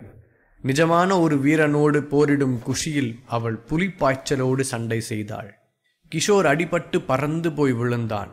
ஆனால் அடுத்த வினாடியே எழுந்து வந்து சண்டை செய்ய தொடங்கிவிட்டான். வேக வேகமாக கை சண்டையில் கிஷோர் ஒரு கட்டத்தில் திடீரென பாட்டியின் முகத்திலேயே ஒரு குத்து விட்டான். பாட்டிக்கு பல் செட்டெல்லாம் இல்லை, ஒரிஜினல் பல்தான். ஒரு பல் அதன் மேல் வரிசையிலிருந்து எகிரியது. அப்படியே அடுத்த பக்கம் ஒரு அடி, அதிலும் ஒரு பல் ஈரை விட்டு கழட்டி கொண்டது. அப்போது திடீரென பாட்டிக்கு என்ன தோன்றியது என்று தெரியவில்லை. அவள் சண்டையை நிறுத்திவிட்டு சும்மா நின்றாள். மீண்டும் 2 சுருட்டிய முஷ்டிகளையும் தன் முகத்துக்கு நேரே எற்றி பிடித்து கொண்டு கிஷோரை வரச் சொல்லி சைகை காட்டினாள். கிஷோர் ஓடி வந்து பாட்டியை தாக்க இருந்த கடைசி நேரத்தில் பாட்டி தனது முஷ்டியை கீழே போட்டு விட்டாள். அதை கிஷோரே எதிர்பார்க்கவில்லை. பாட்டி தனக்கு வர இருந்த சாவை மனமுவந்து ஏற்றுக்கொண்டார். தரையில் விழுந்த மகிமா பாட்டி பிறகு எழும்பவே இல்லை.